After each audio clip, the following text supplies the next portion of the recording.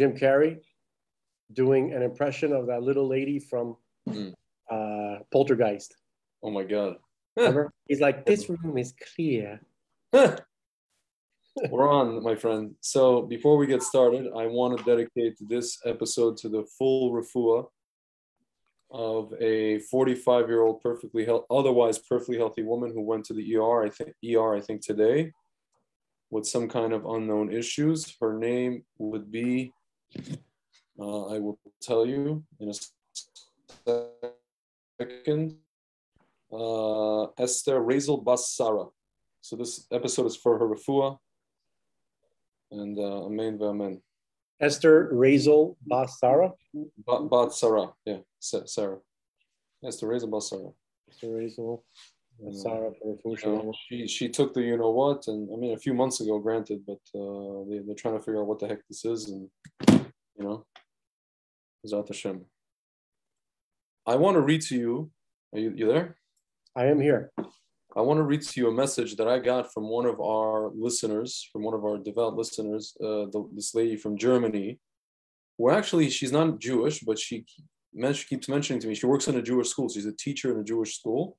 And she keeps mentioning to me, and I hope I'm allowed to read this. I'm not going to say the name, but she keeps mentioning to me that she has a proclivity for Judaism, for, davening, and she has a siddur, actually. And she wrote the following this to me yesterday. Hello, dear Tzvi. I was thinking for a while if I should write this, as you might not believe me.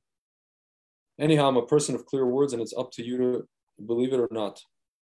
As you know, I speak from the point of view of a person without official religion, parentheses yet. I feel that you and Frank are transmitting energy to the viewers during the podcast. I don't remember exactly when I watched the first video.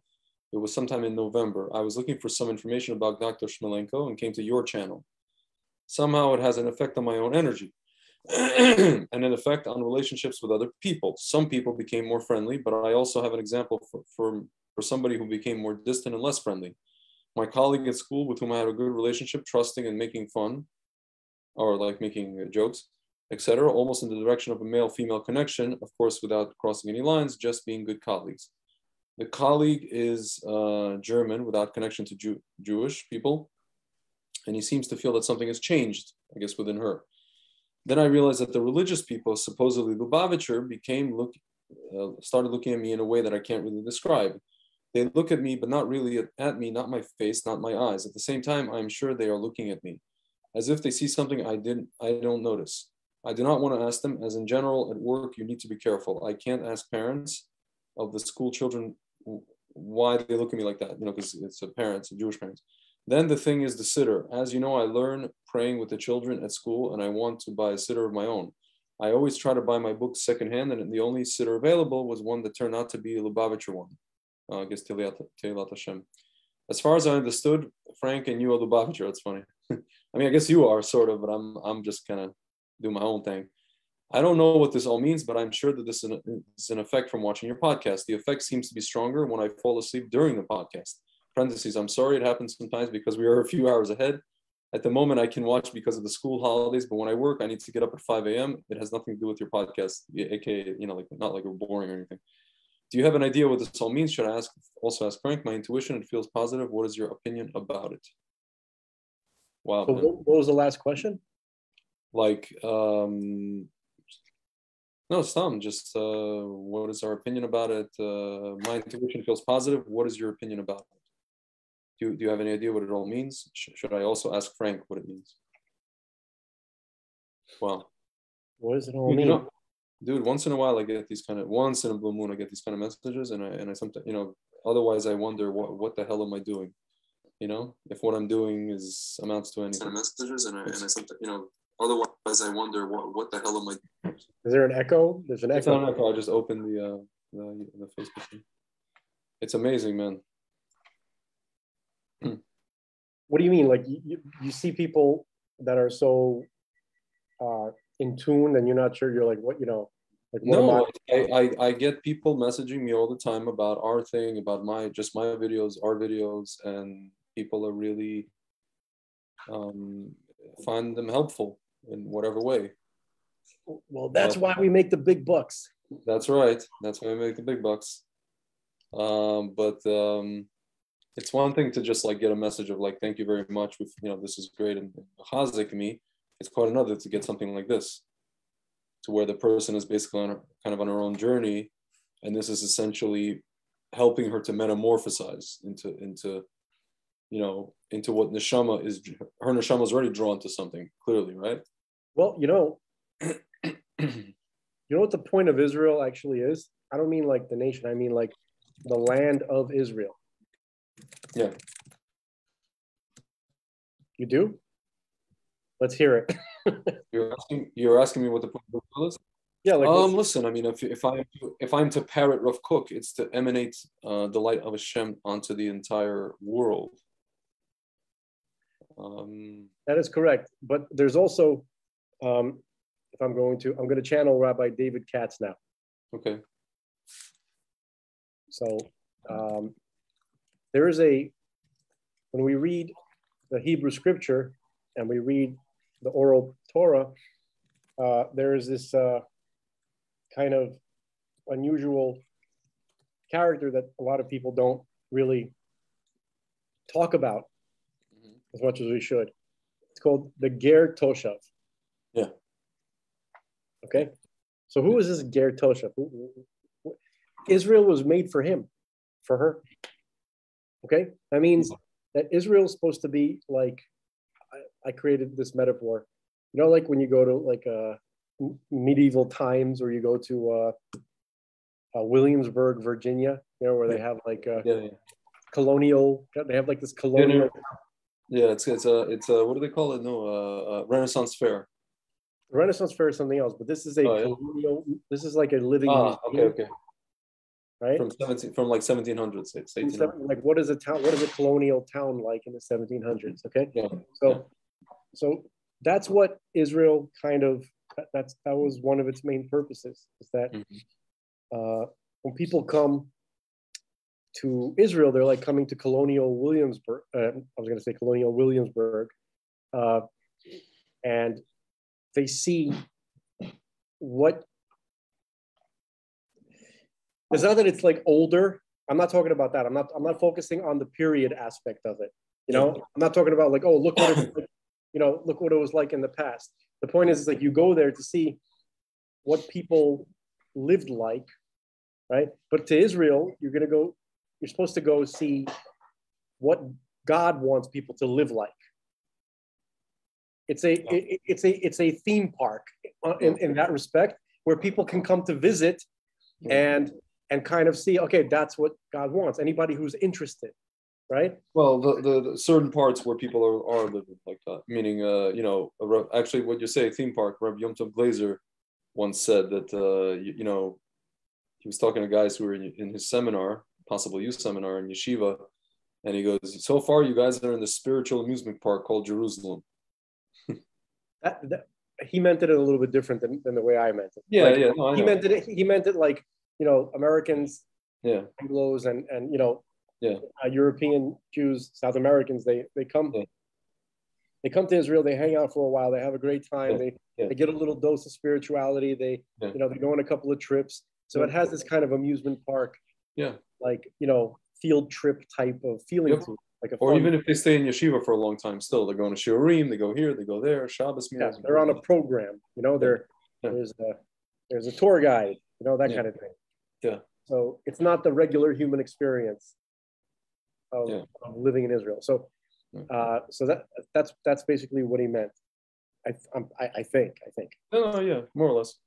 But this is different. This is actually, you come to see not the amusement park experience, but what the authentic experience is of living in a country that, and with a people that is attempting to do God's will. Okay. Depending on where you go, not like Tel Aviv or anything like that. No. I'm not talking about Israel now. I'm talking about Israel in the ancient past and Israel as to what it's supposed to actually be. Yeah. Okay.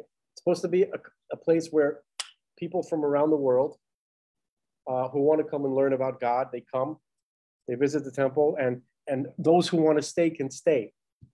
And we have, once they get like naturalized and they have a status of, forget naturalized. I'm not sure if I use that term correctly.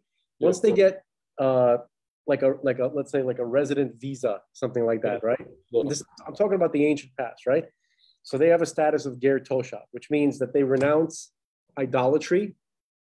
Okay, and there's a couple of other things, and they have to follow at least the 7 laws of Noah and all of their sub laws, because 7 laws are 7 general laws, and each law itself has like many laws like associated with it. You know what I mean? Like think about, we have 613 laws which are derived from 10 commandments. Right? So the 7 commandments of Noah, right, are similar in that respect. So it's not that simple. It does take knowledge. So you can live in Israel as a ger toshav, as a I guess the translation would be a resident alien. Yeah. Okay. Something like that. No, it's actually, I'll tell you exactly. A ger is a resident. Yeah, but I'll tell you the exact. It means resident alien, a non-Jew living in the land of Israel who accepts to follow the 7 laws of Noah. Yeah. Okay. Now he or she does not have to convert. They don't have to become Jewish. They could just be a human being as they are, live in Israel. They can choose to follow all the commandments that Jews do. They can put on tefillin. They can wear tzitzis. They can do everything except here's the catch. Except keep Shabbat. They cannot keep Shabbat the way a Jew keeps Shabbat. Yeah, they have to turn the light on like once or something. They have to do something to create a defect in, because the Shabbat is a covenant even though it's a commandment, it is a covenant specifically only with the Jewish people. If you feel that strongly about keeping Shabbat, that you're losing your mind, that you have to turn the light on, or you got to do this one little defect, then you're a Jew and you have to convert. You have to become proper. Like no more pussyfooting around. You know what I mean? Like if you're in that mindset where you're driven mad by the fact that you can't keep Shabbos perfectly, that means you have to become a Jewish person. Listen, by the way, the person that I read, the message that I read, this is a person who's drawn to, Torah and davening and all these kind of things. This is not just to shout. That's why I'm bringing this up. Yeah. So, Craig. All right. So basically, all right. So basically, I mean, that's what Israel is for. It's because Israel is like the Abraham of countries. Yeah. You understand? Yeah. Abraham had a tent with 4 openings towards each direction, each of the cardinal directions. Okay? Because he wanted to invite wayfarers to come through, and he wanted to be courteous to them. He wanted to be a good host, feed them, give them some water, refreshments, give them a break, some shelter from the harsh conditions of the wilderness. And he fed them all sorts of delicacies. Okay. Now the whole point of this was, well, there wasn't only one point, but a big point of it was to teach people about God. So Israel is Abraham's tent. Yeah. It's a big one. It's supposed to be. Okay. So it's God land. Yeah. It's really, it's God's country. Whenever you're driving, whenever you're driving through America and you see like beautiful wilderness, like it's really God's country. Well, Israel is God's country. Then you see a guy whipping out his AR-15. Yeah, that's a sign of gullus. Yeah, I know. Okay, so basically, hang on just 1 second. Mm-hmm. Second. Can I join you back in about 5 minutes? I have to deal with a patient. Is that okay? Can you entertain the folks at home for about 5 minutes? Guys, you're a very handsome guy. You have a good radio voice. Yeah, you could sing. Face for radio, right? I have a face for radio. You got the face for. That's why I'm trying not to scare the folks at home with with a much better looking version. One of these days, you should, I think on the 40th podcast or the 39th, depending on the theme, you People should just, will unsubscribe, Greg. you should reveal yourself. You know how like Hashem took off his mask? Who was it? Hashem took off his mask? Who was wearing the mask? Hashem? What? Not Hashem, Moshe Rabbeinu, no? Moshe Rabbeinu wore a mask. Yeah. Because his face was lit up like a. Yeah. So on the 40th episode, you have to show us it. It would be the one where you. I don't understand, Greg. Do you want people to watch this? I'm taking. It'll be dramatic at first, but I think people will acclimate. They will gasp. It's like a Satmar wedding. They'll learn to love you. You know what I'm saying? Right. You never met the guy, but you meet him at the wedding, and you learn to love him. It's great. Actually, I think we could keep talking like this if you don't mind. If I'm slightly distracted while I'm sending medication for someone. Listen, can I tell you something? That you can do that on air because I'll tell you. People have a suffix. Speaking of Amalek, they have a suffix that you do anything, that your brother does anything, that you people have treated anybody. So we can see in real time how you in action here. Yeah. And you could tell us without going into too much detail what you actually just, so to speak, what was the case and what you have to send this person and all these kind of things. If it, things that are not too private necessarily. I'll say this: like there are captains of industry, people who have started entire industries, high-level politicians from multiple countries that I speak to daily, who want to take the protocol because they know what works. Yeah. There's also tons of doctors. Yeah. Doctors. Yep. Who are contacting me. Well, when YouTube takes down our videos or my videos, it says you're not allowed to talk about anything of that protocol. It literally outlines that, and it lists the names of the drugs that you can't talk about as a treatment.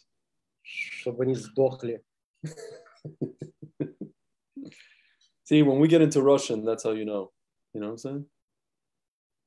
Unbelievable. Seriously though, yeah, the NFL, these doctors are the top doctors in the NFL, National Football League. They're telling their players to take IVM as a preventative and also just as a treatment. I mean, they're telling them. The doctors are telling them. The specialists that they hire. Well, those guys are important, so of course they need the right. Yeah, thing. These guys are tip-top shape. 25, 27, 28, 30-year-old guys who are like beasts. And like they're taking this stuff. So I mean, I don't know. Something's got to give here, Yeah. But anyway, so go tend to your thing. I'm actually doing it. I'm kind of trying to do it now as we speak. Guys, those of you guys just joining us, I'm talking to Ephraim here, and he's filling a prescription for a patient, or he's filling, I guess, information. And there's been a lot of people who have sofek about actually what it is that he does, or if he does anything at all, or if his brother does anything at all, if he's actually treated patients. To be more honest, I very often am filling prescriptions because I do it by e-script during our conversations. Yeah. It's just that what I'm doing now is an entire family. Yeah. Oh, wow. It takes a little. And then trying to find a pharmacy that'll dispense. Seriously, the pharmacies, the pharmacists who aren't dispensing this, yeah, they are murderers. So that's this lady that got into the hospital, the one we said you're foolish lame at the beginning of the program. Yeah. 45 years old, perfectly healthy. I think she took the a few months ago. I called. So what happens is her daughter is in a different state. So she's like, listen, they reached out to me if I can visit her. And I called this hospital. This is here in Jersey, and the hospital has a policy nobody can even visit. the only way that we'd be able to visit this person is if the person had some, like some sort of special needs situation, developmental, whatever it is, or end of life, situation, like what is it called? On breathing, not intubated, but like, you know what I mean? Like, what is it called? No. Hooked up to tubes, to machines. And you can't even visit. You can't even do Bikur. This is the thing. They took away the mitzvah of Bikur Cholim. You cannot even do that. Visiting the sick. It's a mitzvah. They took it away. It's not just a mitzvah by the Jews. It's a mitzvah. It's a thing that, there's like non-Jewish organizations that do that for people. It's not like, and this woman I left my number with the, secretary over there. And there was this woman who's in the hospital just texted me, "Oh, thank you so much. If there's, I'll let you know what's going on," and this and that and the other. But I don't know what's going on with her. She just had tests. There's no way to know. There's no way to advocate for a person. The person's there by themselves. It's like a, you're setting things up for Chas v'Shalom. Like, what if a person's in a worse situation than this?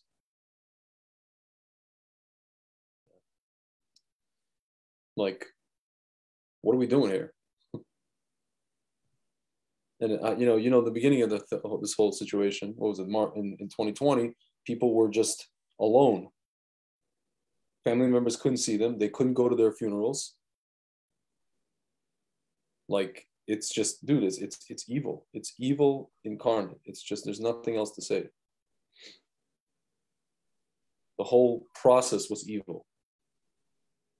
It has to be, it's something, it must be that it's been something that's being done by Satanists, actual people who are doing some kind of mass satanic ritual. I mean, I don't know, like it smells like it. Yeah, but okay, so I've actually heard a couple of Rabbanim talk about this Satanism thing, like what they think about it. Mm-hmm. So basically, they're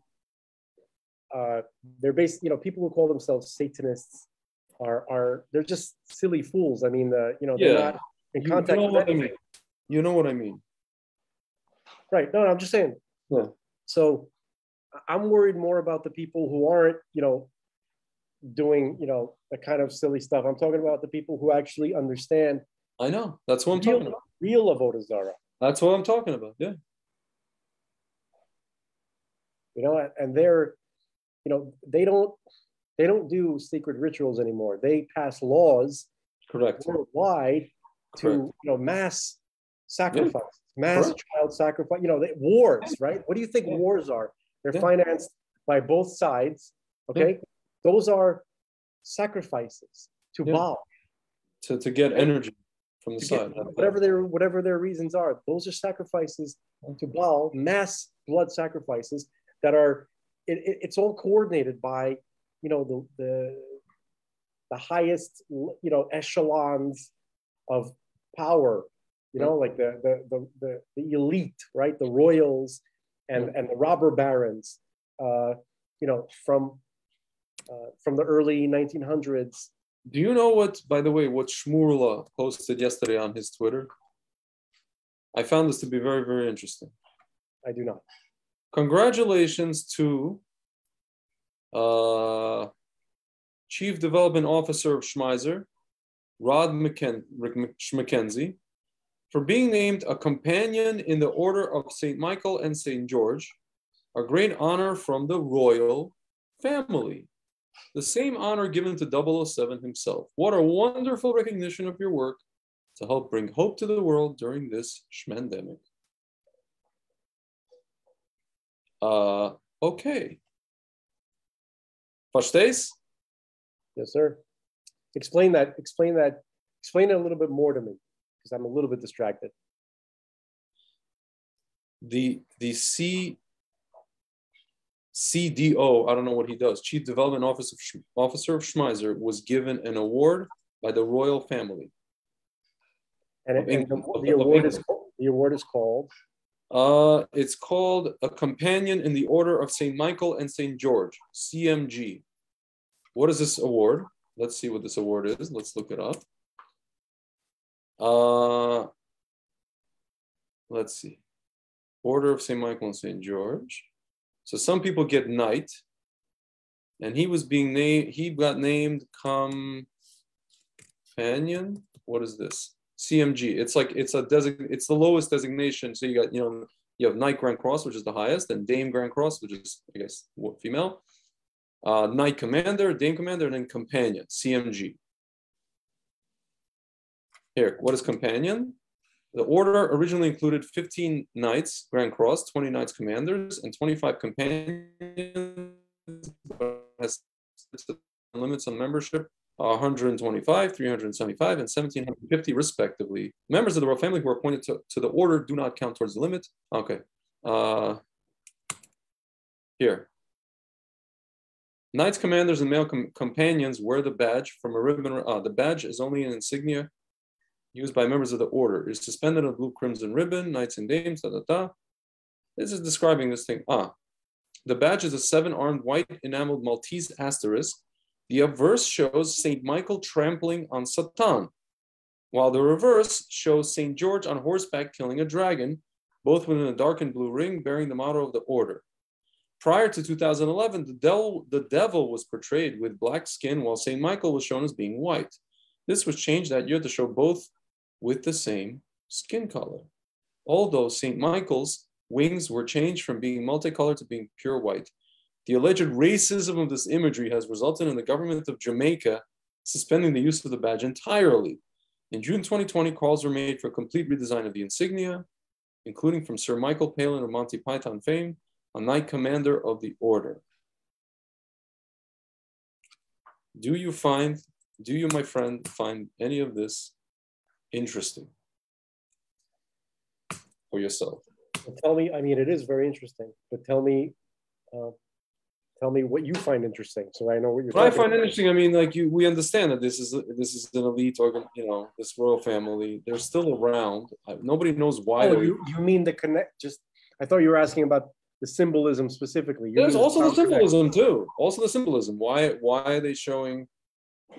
So, it's interesting that the guy is trampling Satan, but then they used to be different colors. He used to be white, Satan was black, and now he became black, and Satan became black and is still black. So now what? They've gone to Satan? Wait, I don't understand. I thought they both became white. Let's read it again. One second. Companion. One second.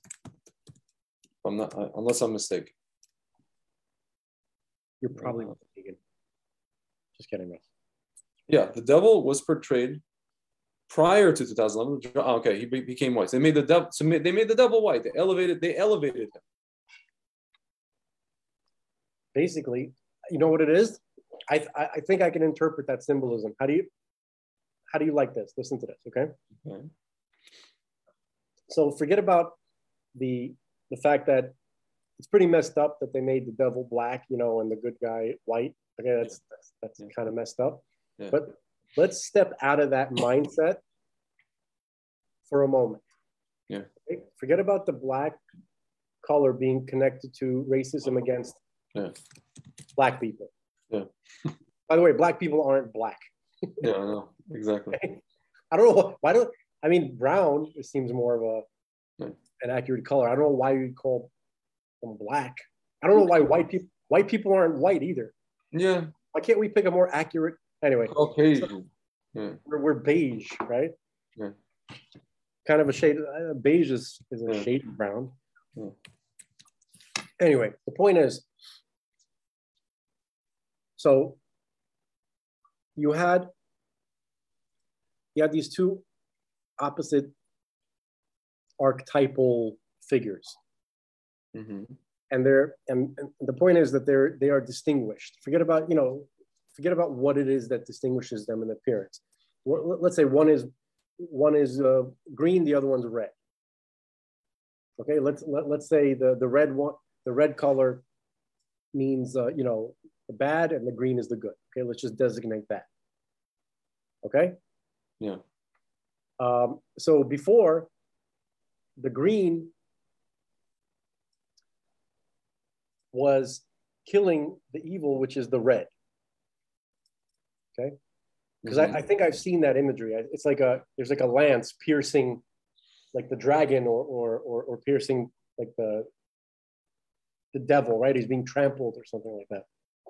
So you have this green good guy, red bad guy. Okay, so now what you did is you took the red guy and made him green, right? And the good guy who was piercing the bad guy, what is that really saying? It's saying that is the old incarnation of me, right? That's the devil piercing his old self, saying like that, you see that image of me before? That's dead now. Now I am the good guy. Now I look like the good guy. Yeah. Right? They've converted the bad guy to the good guy, and they killed the old image of the bad guy. Yeah. That's what that symbol means. That's what it feels to me that it means. That's what it makes sense. It's shedding the old costume and moving on to a costume that looks more like you. Yeah. More like me. Yeah. Right? He wants to blend in. He wants to. The devil now, instead of looking like a crazy whatever the hell he looks like, wants to look just like us, and because he wants to be normalized. That represents the devil being normalized. The greatest trick. What is it? The greatest trick the devil ever pulled, convincing the world he didn't exist. Yeah. Kaiser Soze. And like that, he's gone. Yeah. What a probably one of the greatest endings to any movie ever. Yeah. Ever. I don't say, I don't take liberties in saying these things. Dude, Kevin Spacey, people forget. Terrifying bad guy. Yeah. Kaiser Soze. Kaiser Soze. I love how he just that origin story. I don't want to hear that. No, not the origin story. I mean, I'm talking about the whole thing of like Chaz Palminteri when he realizes, cop. Yeah. Everything that went on, and he's like looking at Redfoot and this and that, and he drops the cup. Kobayashi, the fallen cup. Kobayashi. Barbershop Quartet. Yeah. Skokie, Illinois. Yeah. Amazing. It's amazing. Remember what they did to Benicio del Toro when he was in a lineup? And like, please say, give me the effing keys, you effing right? He's supposed to say that. And everybody was saying that, and then he's like, right? And then the guy's like, in English, suspects lineup. What happened? No, I want to play the scene, the cop's reaction to Benicio del Toro. Yeah. Emma, help me so that I can. It's gonna be profanity. Makes sense that I'd be there. I mean, these guys were hardcore hijackers. You could hear it, right? There I was. Yeah. At that point, I wasn't scared. I knew I hadn't done anything they could do me for. Besides, it was fun. I got to make like I was notorious. All right, you all know the drill. When your number is called, step forward and repeat the phrase you've been given. Understand? Number 1, step forward. Kevin Pollak.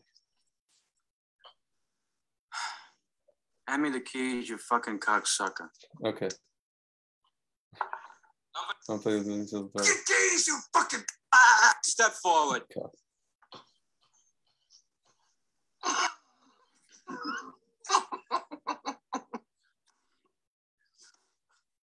Hand me the keys, you cocksucker. In English, please. Excuse me. In English. Hand me the fucking keys, you cocksucker. What the fuck? Number 4, step forward. Anyway, my father met Gabriel Byrne at the Rainbow Room once. Did I ever tell you that? You did not tell me that. My parents went to the Rainbow Room with their friend. This is years ago. Shortly after that movie came out, my parents went for like a birthday or something like that. Late 90s, I guess you could say. And Gabriel Byrne was there, I think with his wife. Oh, yeah? Oh, yeah? Well, oh, yeah. Well, a friend's girlfriend once met Richard Bay in the 90s. I was like, how do you like that, huh? Take that. By the way, speaking of smokestacks, His I wife? saw Dan Aykroyd from a distance one time at this one lounge. Uh-huh. It was. Oh, I told you I had dinner with Roseanne Barr, right? You're kidding. No, I'm not. That's so cool. She followed this blog when I was posting at, kind of more extensively on Twitter, and she started following one of my posts because she follows all this Israel stuff. And then started talking, and I sent her wine, and then just started talking about she's into Kabbalah and Rav Kook and all this kind of stuff. And that's amazing.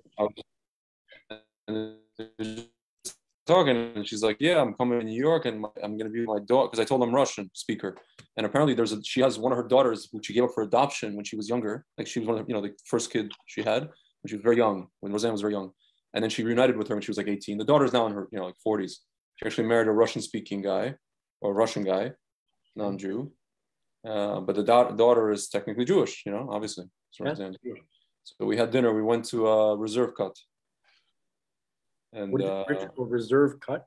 Yeah, it's like this. It's funny actually. It's on Broad Street in the downtown near Wall Street, and it's the same building where I used to work in trading. And and that building went from being an office building to like a satai, the spa, and then like hotel, and then upstairs is the restaurant, a kosher steakhouse. So we went there. It was funny. I got there, and the maitre d' of the place, he's like, "Oh," I'm like, "Yeah, I'm here with whatever reservation under my name," but then like I notified them, Roseanne Barr's coming. It's like, "Oh," and then he's like, "Dude, these guys, they start doing research. They call the hotel, they find out what hotel, they have all these connections." This guy's like, "Oh, we're told Miss Barr has a sight, whatever. She has like sight impaired or something like that. She has walks with a cane. Dude, she has cataracts and astigmatism." Which is very rare. Usually people have one or the other. Both?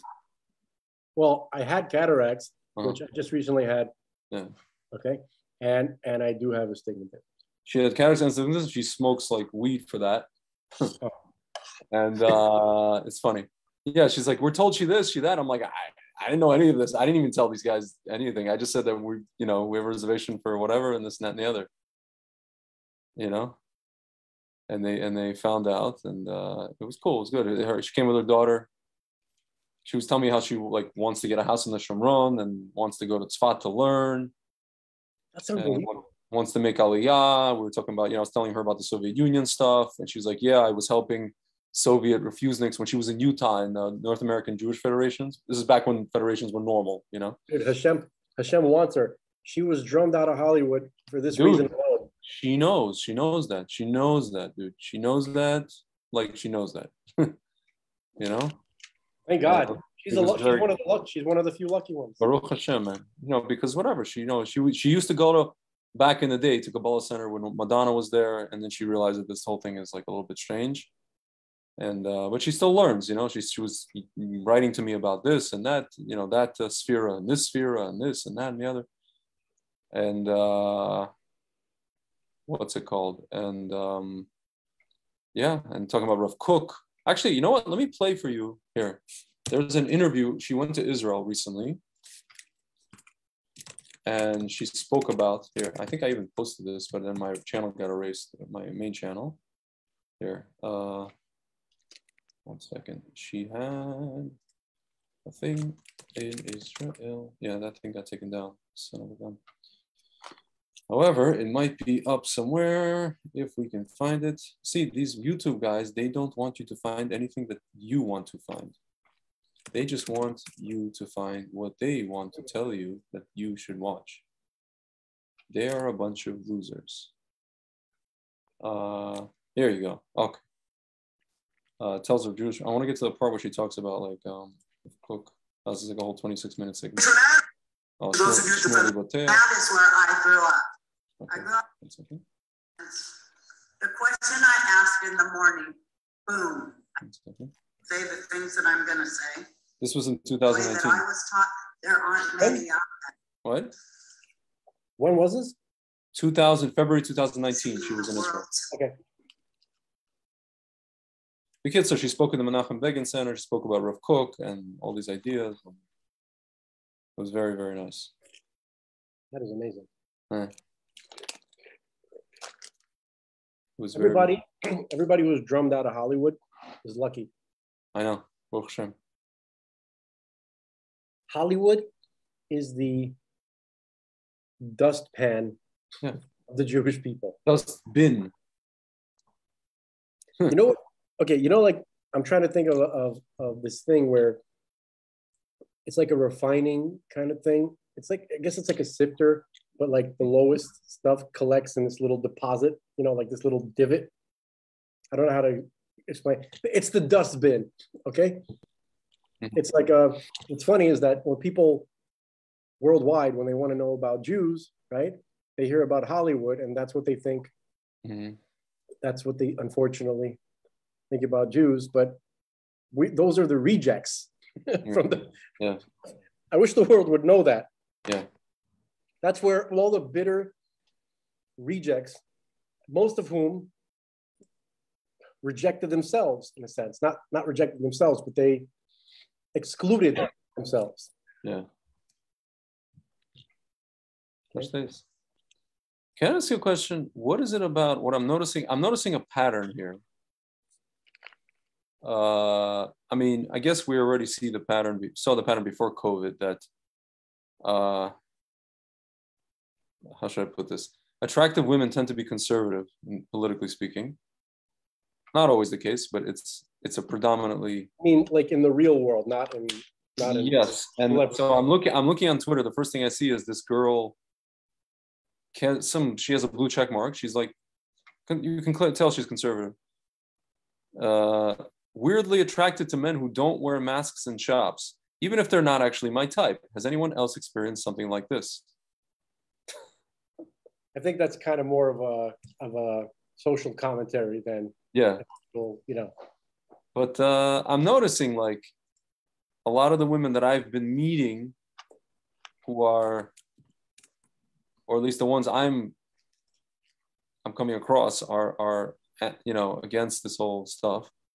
Pretty, in the words of Larry David, pretty good.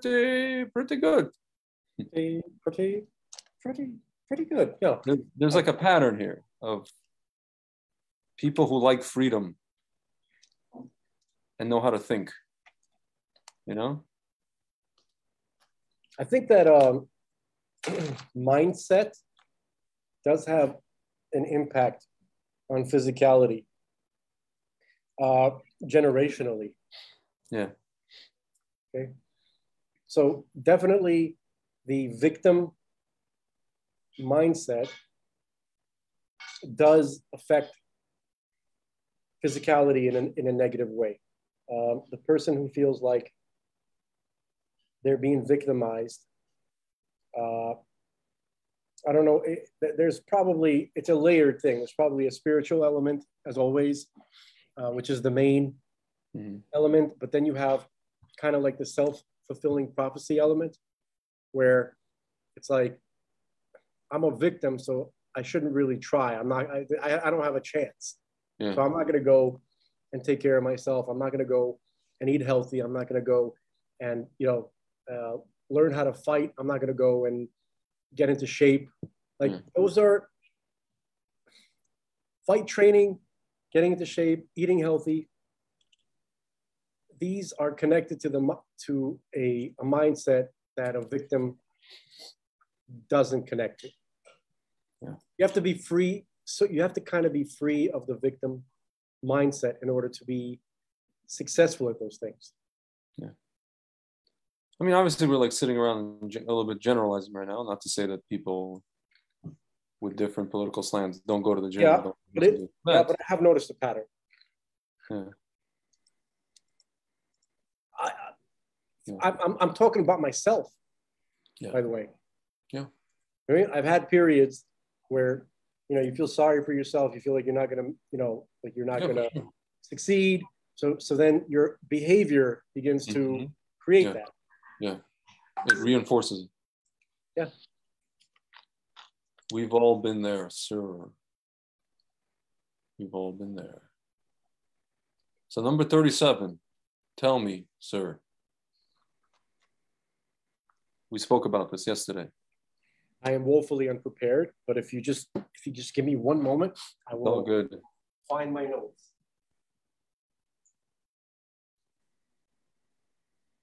Sing for the folks at home.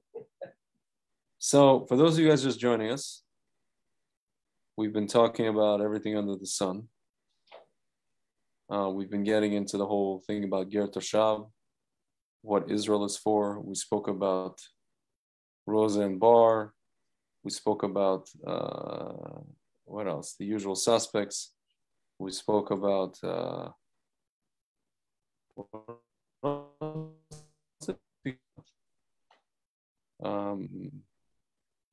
I don't even remember, but my friend Ephraim is going to now tell us about, this is episode 37, he's going to tell us about the number 37, which you spoke about yesterday. I think you put it into, if you can hear me, the Trogmans, and you found something interesting about Hevel. Yeah. Talk about Hevel. Abel, as you guys know him, the guy who was killed by his brother Cain, if I'm not mistaken. First murder victim. Yes. Talk about So being a victim. So that's 37. Gematria 37. Wow, very interesting. I remember that he had an aspect of his personality that was kind of like that. That was he had the mindset of a victim. Really? I didn't know that. Yeah, I actually heard. Can you get into that more? By Victor Miller. There are these clips that are posted to YouTube sometimes from old. Rabbi who? Victor Miller. Oh, a Victor. Okay. Yeah. Mm-hmm. Interesting. So. Okay, hold on. Let's see. This is on YouTube? Somebody was posting. There you go. A Victor Miller, the righteous walk in them. No, he has like millions of lectures. Wow. He has a bunch of them. Yeah. But this one obviously was on Parshat Bereshit. Mm-hmm. Okay. And he was actually talking about. One second. He was talking about what happened between Cain and Hevel, Cain and Abel.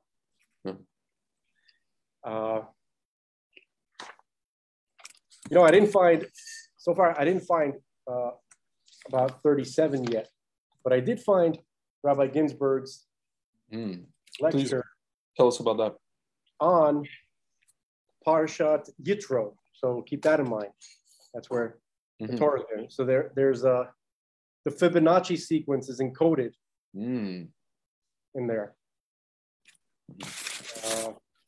Hang on. 1 second. Avigdor Miller had a whole thing about an Ashkenazi should marry an Ashkenazi. Oh my goodness. Seriously? No, he was gangster. He wasn't like, he's really, really old school guy. And he moved absolutna babarabanu, as they say. What anybody thought. On the drum, meaning he didn't care. He couldn't. I didn't want to say what I really wanted to say. Yeah. It's a little bit crude, as what we usually say. Yes. Because, but yeah. We'll say that about Bill Schmates. Yeah, I'll say. Not about the. Okay, so I found what I thought I was looking for. Okay, and I see the number 37. Okay? I see it, and what I can do is I can go through the notes. If you okay. Now, before you get into it, can you give me 30 seconds? I want to get some drink. I'm parched. No, I think the folks at home have been patient enough. I used up all their patience, Greg. You can't have anything to drink. Greg went anyway.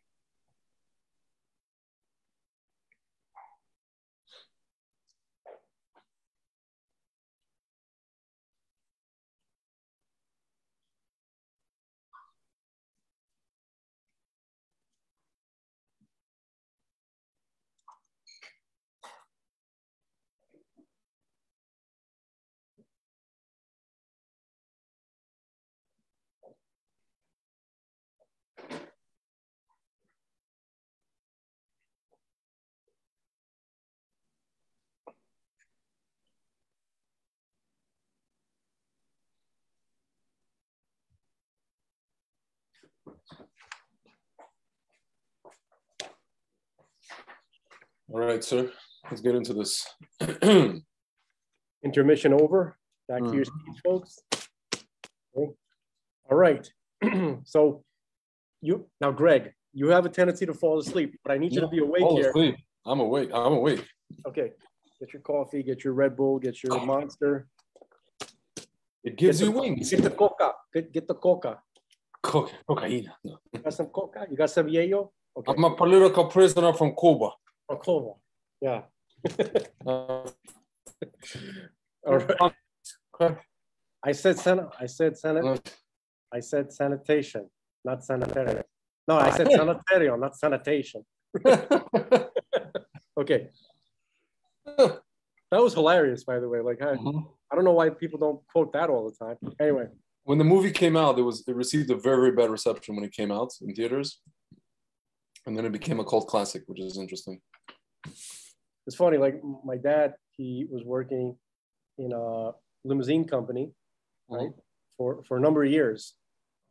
And, you know, it was a lot of Russian guys, not just, but, you know, it was, I would say at least half of them were Russian guys. And one of the guys looked like, what was the name of the actor who played Tony Montana's friend, you know, who he ends up killing? You know, the guy, his best friend from Cuba, you know, like the one who. So Tony Montana's best friend? Yeah. You mean, hold on. Tall guy, you know?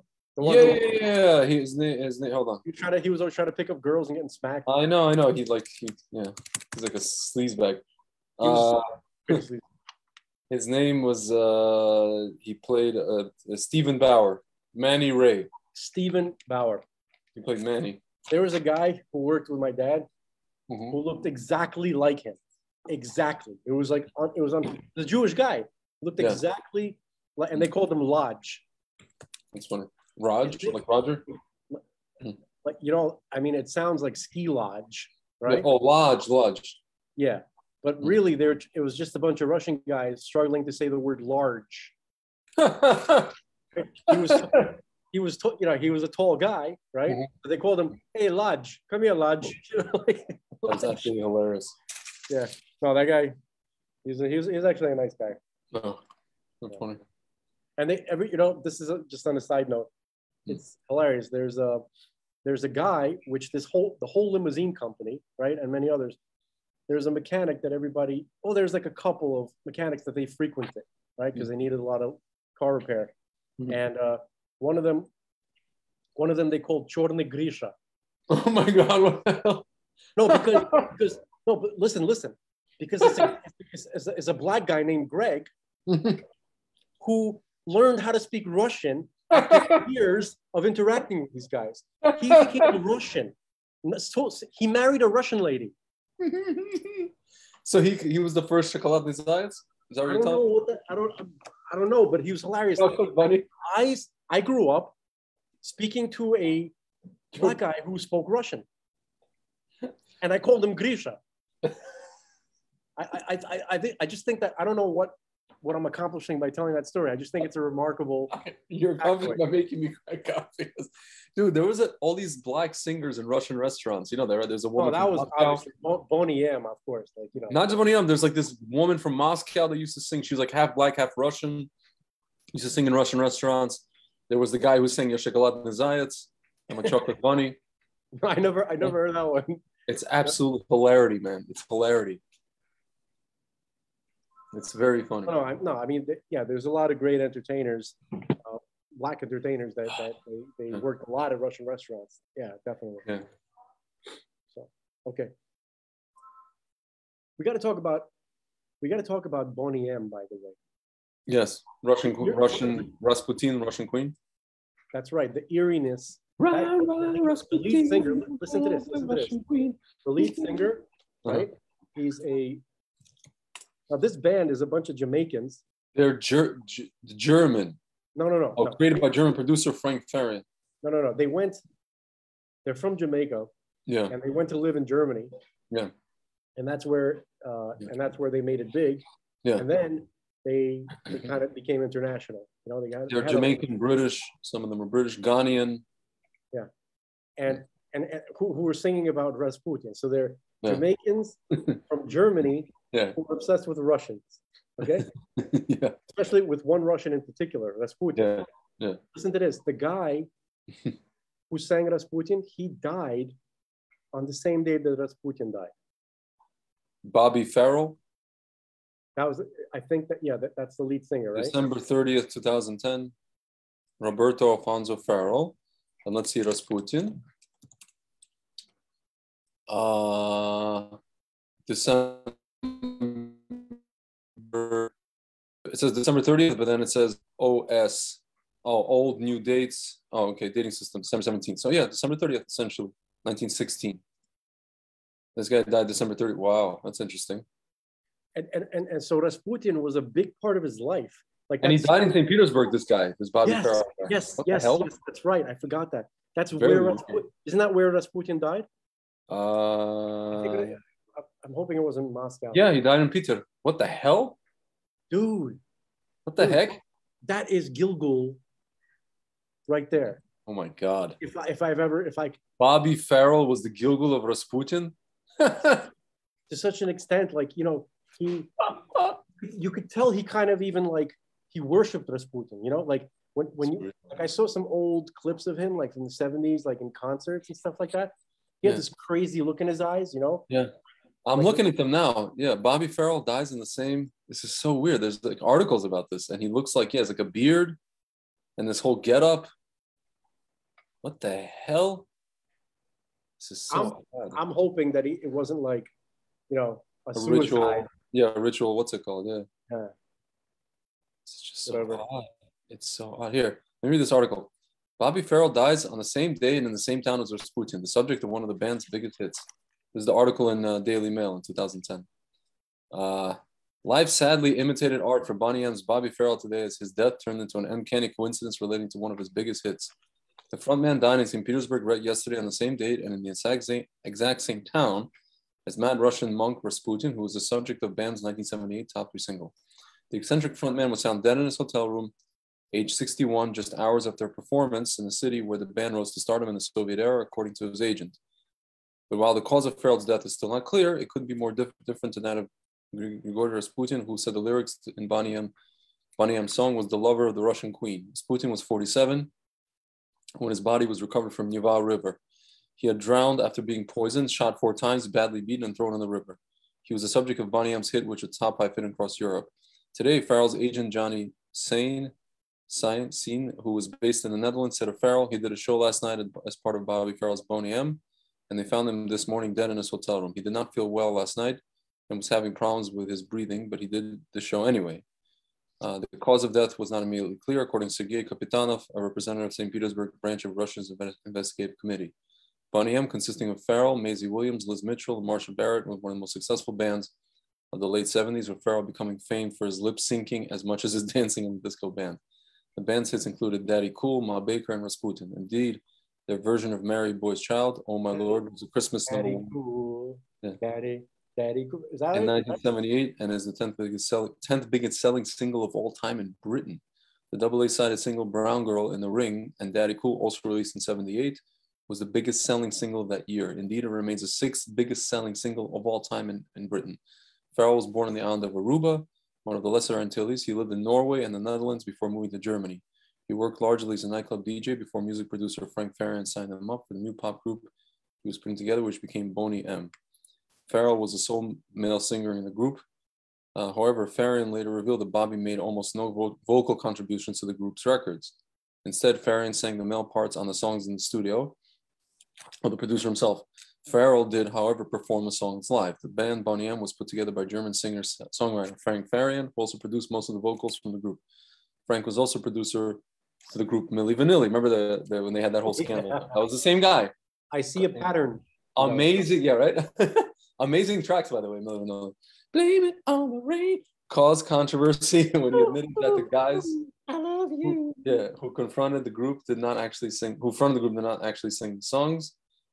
The original Boney M broke up more than 20 years ago. Farrell was the frontman for a group called Bobby Farrell and Boney M. Whatever, so we go on to this whole thing. History. You know, can I say something? So weird. Yeah. This is like the one funny thing Janine Garofalo ever said, as far as I'm concerned, right? Yeah. Where she's talking about the Mentos commercials, right? And you know how, like, do you recall the Mentos commercials? It's like they had these like kind of like really cheesy kind of Mentos, the fresh maker. No, but you have like these like really kind of silly scenarios, right? Yeah. Where everybody looks like young and fresh, and they're like super white. Everybody's like, it doesn't seem it's almost like it could be in America, but there's something off about it. You know what I mean? And then Janine Garofalo was like, and every time I see a Mentos commercial, I was like, I don't know, are these Germans? Like, yeah, that's funny. That's exactly what I thought when I would see those commercials. Like, are these Germans who are trying to create like an American scene or something like that? Yeah. Well, you know, like you have the stereotypical like, you know, young kid with a back sideways hat on a skateboard, holding a football. You know, like somebody's trying to do something here, and it's not authentic. I know. It's like a bunch of German. That's exactly how I felt when I saw Milli Vanilli. No, but at least the songs were catchy and good. Before I knew anything about it, I was like, these are not American black dudes. Oh, of course not. Of course not. No, but I was a kid. I know. You could tell. You can tell because you listen. The guys we saw in Brooklyn, the guys we saw in Brooklyn were slightly different from these Milli Vanilli guys. Obviously, even kids can tell that. No, it's like, you know, it's like I like, it's interesting. Like, as I was growing up as a kid, I realized like I could tell an American, regardless of what, like, you know, ethnicity they are. I could tell American blacks right away. I could tell there's a difference between black people from Europe. I don't know what it is. It's like you could just tell, right? Not at all. Anyway. Yeah. And you can't. You cannot say it's because they're light skinned, because if you look at those, no, one of them is no. What's his name? Fab Morvan. What are you talking about? You talk about no. What are those twins? You know, like those funny twins, like the black dudes. They were always on Steven Crowder, and they have their own. All these guys. Why can't I remember? I'm getting zapped. They are called the guys who are named the Hodge twins. The Hodge twins. Okay. Yeah. They kind of got that Milli Vanilli kind of like, you know. Yeah, except they're American. But I know they're American straight off the bat. It's a look. It's an expression on the face. There's I don't know what it is, but like there's kind of like this strange sort of blankness that Europeans have. It's like it's a strange unaware. It's like this aloofness. Yeah, that's the only way I can really describe it. Except for Italians, Southern Italians. Yeah, Southern Italians, some Greeks. Yeah, perhaps some French people. You know, they have like a little bit of a different look. It's not better. Okay. Anyway, so that was all. Can I read you something? And I'm gonna read you something in the way that I want to read it. Kazakhstan Armed Security Forces are in Almaty. They are also armored personnel carriers, armored vehicles, and military trucks. Local police report that dozens of protesters had been crushed like Stalin. Have been what? You know what's going on in Kazakhstan now, right? You sent me something. There's basically people are revolting against the government, and the military is putting them down with live fire. Holy crap. Killing them.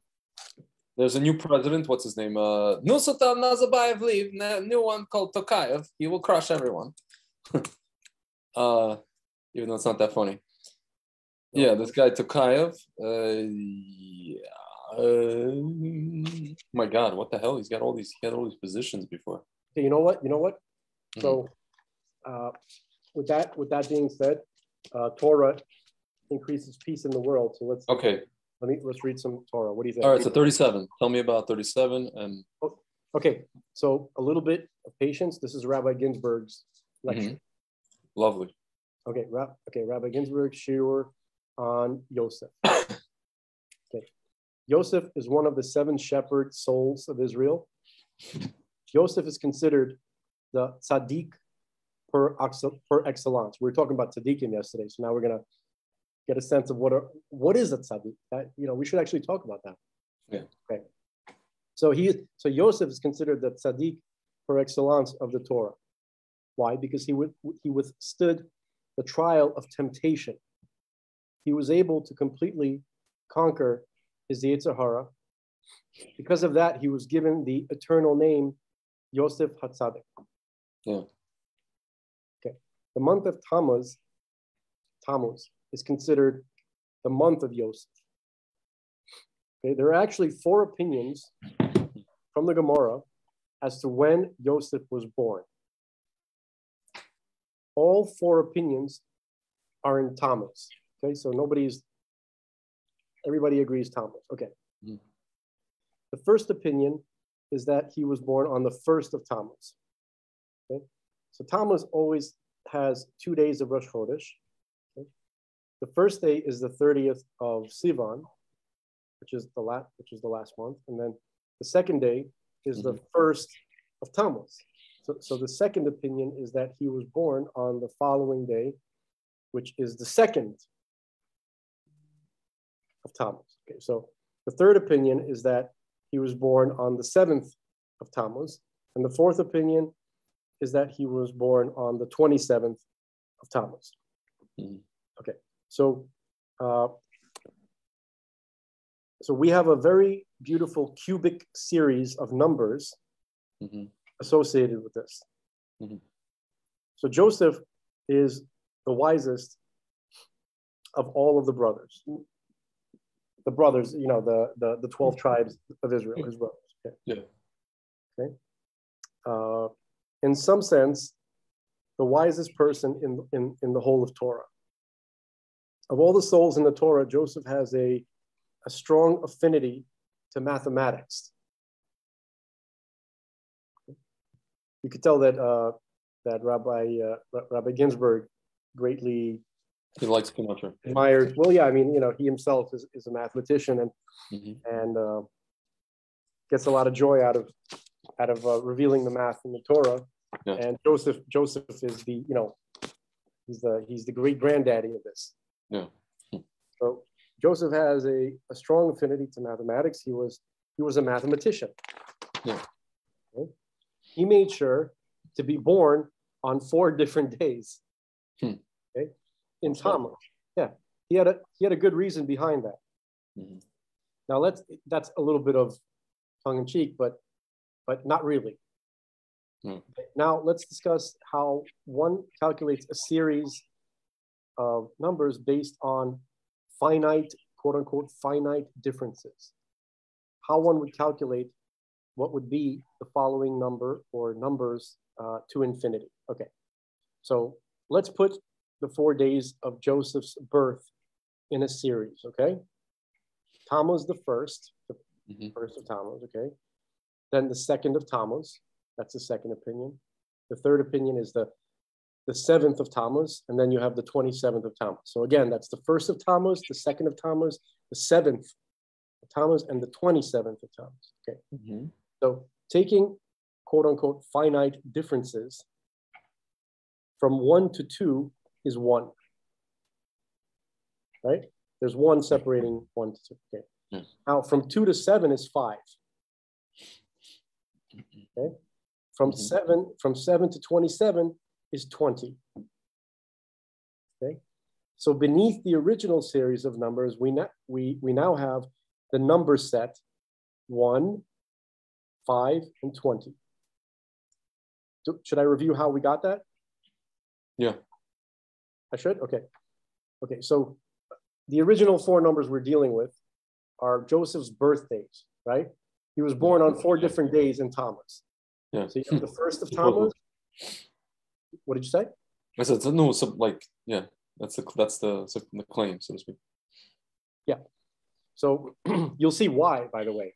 This is presented as an argument between the rabbis, but it's not, and you'll see right now why. So, okay, so one opinion says he was born on the 1st of Tammuz, another opinion the 2nd of Tammuz, another opinion on the 7th Tammuz, and another opinion is the 27th of Tammuz. Okay, So between the first and the second opinion, right, there's one, because the first opinion is that he was born on the first, and the second opinion he was born on the second. So what's the difference between 2 and 1? It's 1. Yeah. 2 minus 1 is 1. Yeah. Okay. So, fine. Now, what's the difference between the second and the third opinion?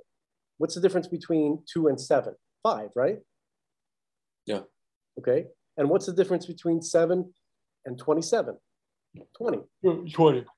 Okay, so now we have a new set of numbers that was formed by the difference in between these numbers. So you have 1, wait, what was it? Oh, 1, 5, and 20. Okay, that's the new set. Now, as we continue, 1 to 5 equals 4. Okay, so we keep doing the same, you know, the same process. Okay, so between the 1 and the 5, there's 4. Okay. Yeah. Okay. Oh, I lost my place. One second. Yeah, between the 1 and the 5 is 4, and from 5 to 20 is 15. Okay, so now we have a new set, 4 and 15. Okay. So the next set, right? Okay, so sorry. Let me back. Now, and finally, from 4 to 15 is 11. Okay, so we create this kind of like pyramidal pattern, right? Yeah. That starts off with 4 numbers, goes to 3 numbers, then goes to 2 numbers, and then goes to 1 number. Can you picture that? Yeah. Okay. Okay. Now, if we had started with 3, hold on a second. If we had started, okay, we started with 3 numbers. If we had started with 3 numbers rather than 4 numbers, okay, we would have had a quadratic series, meaning that if it would have been translated into an algebraic formula, it has n to the 2 in it. Okay, but since we began with 4 different numbers, we have a cubic series, which is algebraically expressed as n to the 3. Okay. Now let's see what will be the next number in the series. Obviously, the next number cannot be a date in Tammuz. Okay. So it goes well that the number, one second, it goes well over the 29 days of Tammuz. Okay. So how do we calculate that? So we add the 11 back to the 15, okay, which is adding Yud Hey to Vav Hey. Okay, resulting in 26. Okay, so 11 is Vav Hey, right? Vav plus Hey is 11. And Yud Hey is 15. So when you add those together, resulting in 26. Like we're going backwards now. Like before we were minusing, now we're plussing. Okay. Then we add the 26 back to the 20, and we get 46, which is the filling in of Hashem's name, Yud Hey Vav Hey. Okay. Okay, which is, or as we know in Hebrew, the milui of Hashem's name. Okay. The highest one of the 4 fillings. Okay. So this is the filling. This is the filling in of the name, which equals 72. Shem Ab, as they call it. Shem Ayin Bet. Okay. Then we're almost at 37. Okay, relax. Then we take the 46 and add that to the 27. Okay. Remember, we're working with the original figures here. Okay. So take the 46 and add that to the 27, and then we get the next number in the series, which is 73. Okay, so 46 plus 27 is 73. 73 is, I have in my notes here, 73 is the gematria of Chachma. Can you confirm that for me, Greg? Okay. You have the Trugmans open, right? Yeah. So that's the best. I do. 73 is what in letters. I think it's Het, Chaf, 1 second.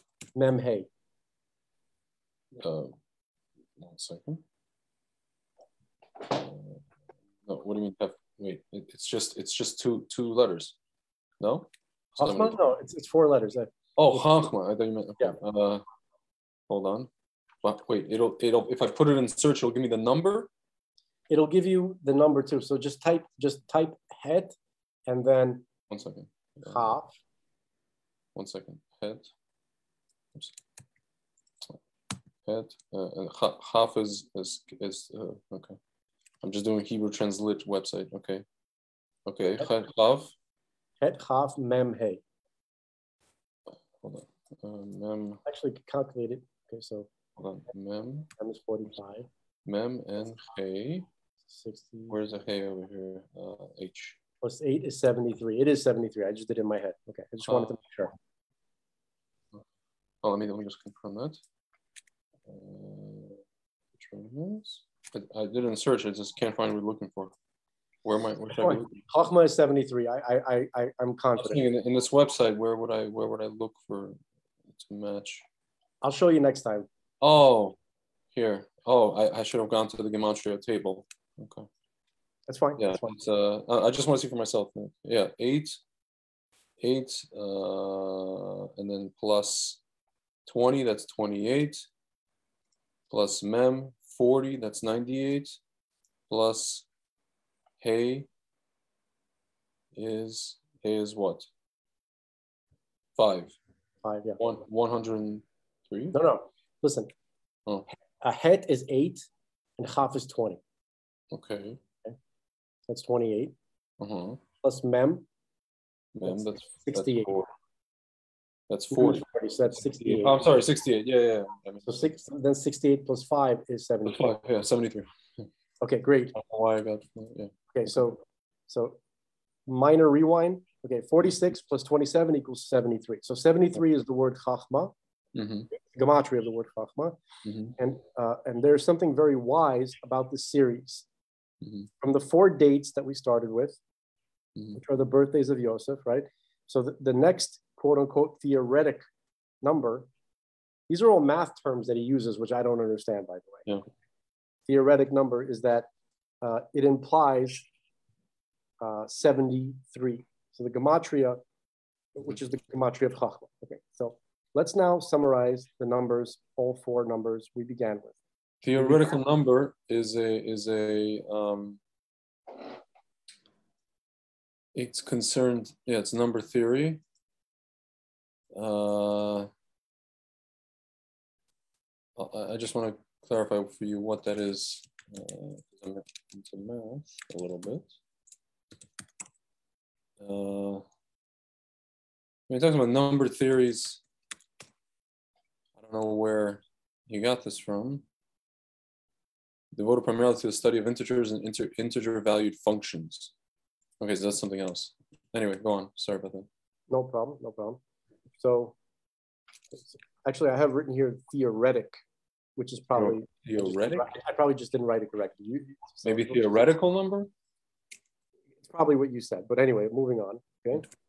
All right. So we have this theoretic number, okay, and that is implied, this number 73, which is the gematria of Chachma. So let's now summarize the numbers, all the 4 numbers that we began with, which are these dates and Tammuz, right? The 1st of Tammuz, the 2nd of Tammuz, the 7th of Tammuz, and the 27th of Tammuz. So check this out. The first 3 added up equal to 10, right? Because 1 plus 2 is 3, and 3 plus 7 is 10. Okay. So, and this corresponds to the 10th sphirot. Okay. Yeah. And it's even broken down like the chart is, but we'll see that in a second. Okay. All right. So 1, right? The 1 by itself, that's keter. Okay. 2 is chachma and bina. Okay. And the 7 emotive attributes, right? From chesed to malchut. So that's the whole, that's the breakdown right there. You have the keter, which is a crown, which is not considered part of the allegorical body of the sphirot, right? But so then you have the first part of the body, which is the head.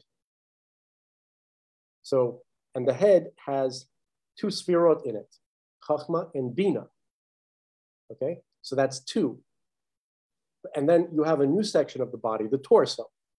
That's the seven the emotive attributes from Chesed, which is basically Chesed, Gevura, Feret, Netzachod, Yisod, and then Malchut. Okay.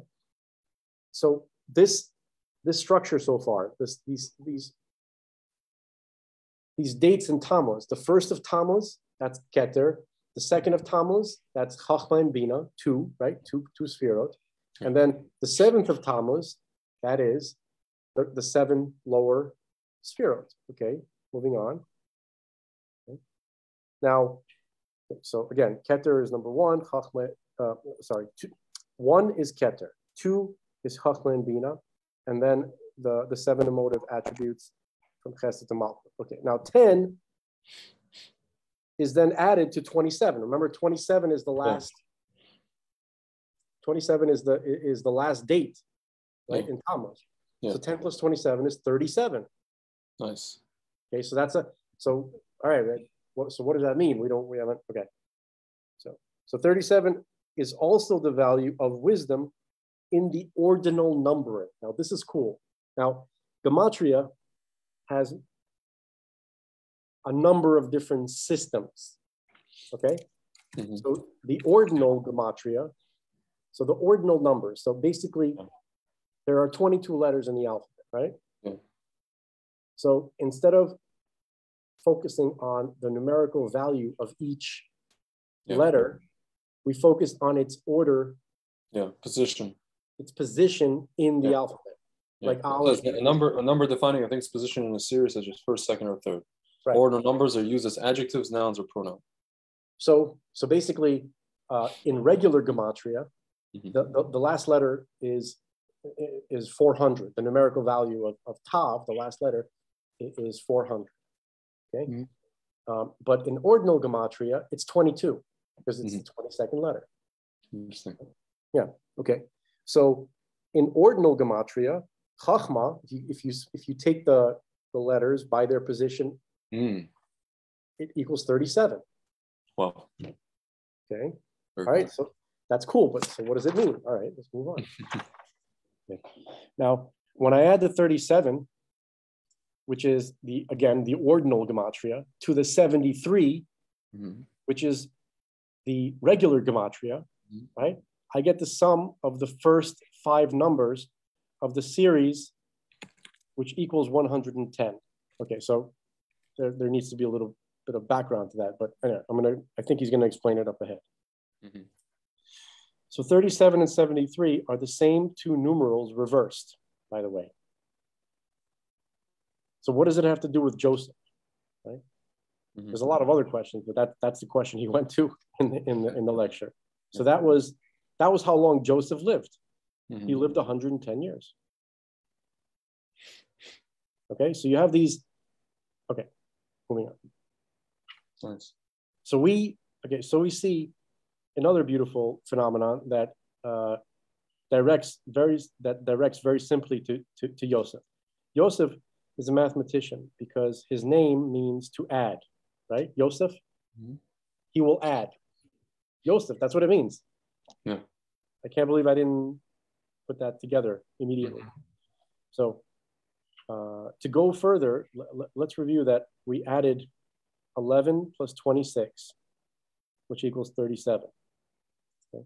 Now we add 37 to the next number, which is 46. So you guys would have to review what we spoke about, how we started out with the 4 dates. Then we took the numbers that are in between those dates. Okay. And then we took the numbers in between those numbers and we created this kind of like triangular type of pattern. And that's where those numbers came from. So you'd have to review a little bit. Okay. So just going back for a second. Now we add 37 to the next number, which is 46. Okay. Which is the filling of the name Ab. Remember we were talking about before how Yud Hey Vav Hey has 4 different miluis? Right. Yeah, I'm listening to you. Recall that? So the first milui is 72, right? Hello? Yeah. No, I'm there. I'm agreeing. I'm acknowledging what you're saying. Oh, because I don't actually see There it is. I put the video on. I wasn't I was just listening to you. Yeah. You're probably making like, like facial expressions as if you.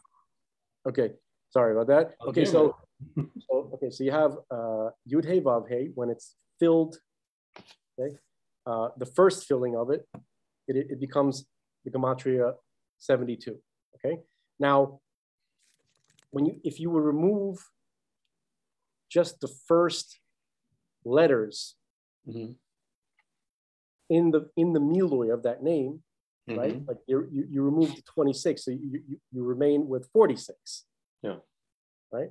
Okay. So 37 plus 46 equals 83. Okay. So to continue, we take the 83 and add it to 73. Hold on, and we get 156. Okay, that's the gematria of the name Yosef. If we continue with two more progressions in this pattern, we arrive at the number 477. Holy crap, this gets really complicated. I've been on more than, I wish this is everything written by Reb Ginsburg, right? Yeah, this is like verbatim from his lecture that he's incredible. He's Okay, so again, we started. So he has this like little thing. Okay, so check this out. We're gonna do a quick little chart. Okay, so I'm gonna turn on the camera for a second. I'm gonna turn off this. I want to see if you can get this. And then you get this. Hold on. Do you think that he's one of the 36? By the way, no. You don't think so? Right? No. Why is that? I'm not saying he's not a tzaddik, but I don't know. Well, because he's not secret. Yeah. Just saying because he's known, he's not one of the 36. Or maybe he's hiding in plain sight. That's the best. I was going to say maybe it could be just like there, but we don't know. We don't know if he is or not. So I suspect that he might be. I don't know. I have a weird feeling. Do you see that? What? Do you see? 1 second. Yes, I can see it. Okay, hold on. There's like a little chart. Hang on a second. I can't show the background because I have my wife might be walking around and she has her hearing aid out, so I'm not going to be yelling at her telling her there's a camera. Yeah. So hold on a second. A moment. Okay, so right here on the bottom. 1 second. We caught the Loch Ness Monster for 1 second. Do you see? There's like a little chart here. It shows like the. Yes. Is that very clear? More or less, yeah. So that is what we were referring to. That's the numbers that we've been working with. Yeah. Started out with 1, 2, 7, and 27. Okay, so that shows. We've been looking at, so people could like pause that for a moment, and they could see it visually. Okay. Yeah. Okay, so hold on.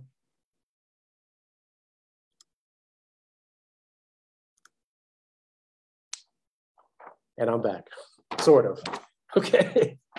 All right. Avatar 2, gematria. Yeah. Okay. Now, when Rachel gave birth to Yosef, and this is discussed in Genesis chapter 30, verse 24, Rachel said, "May Hashem grant me another son."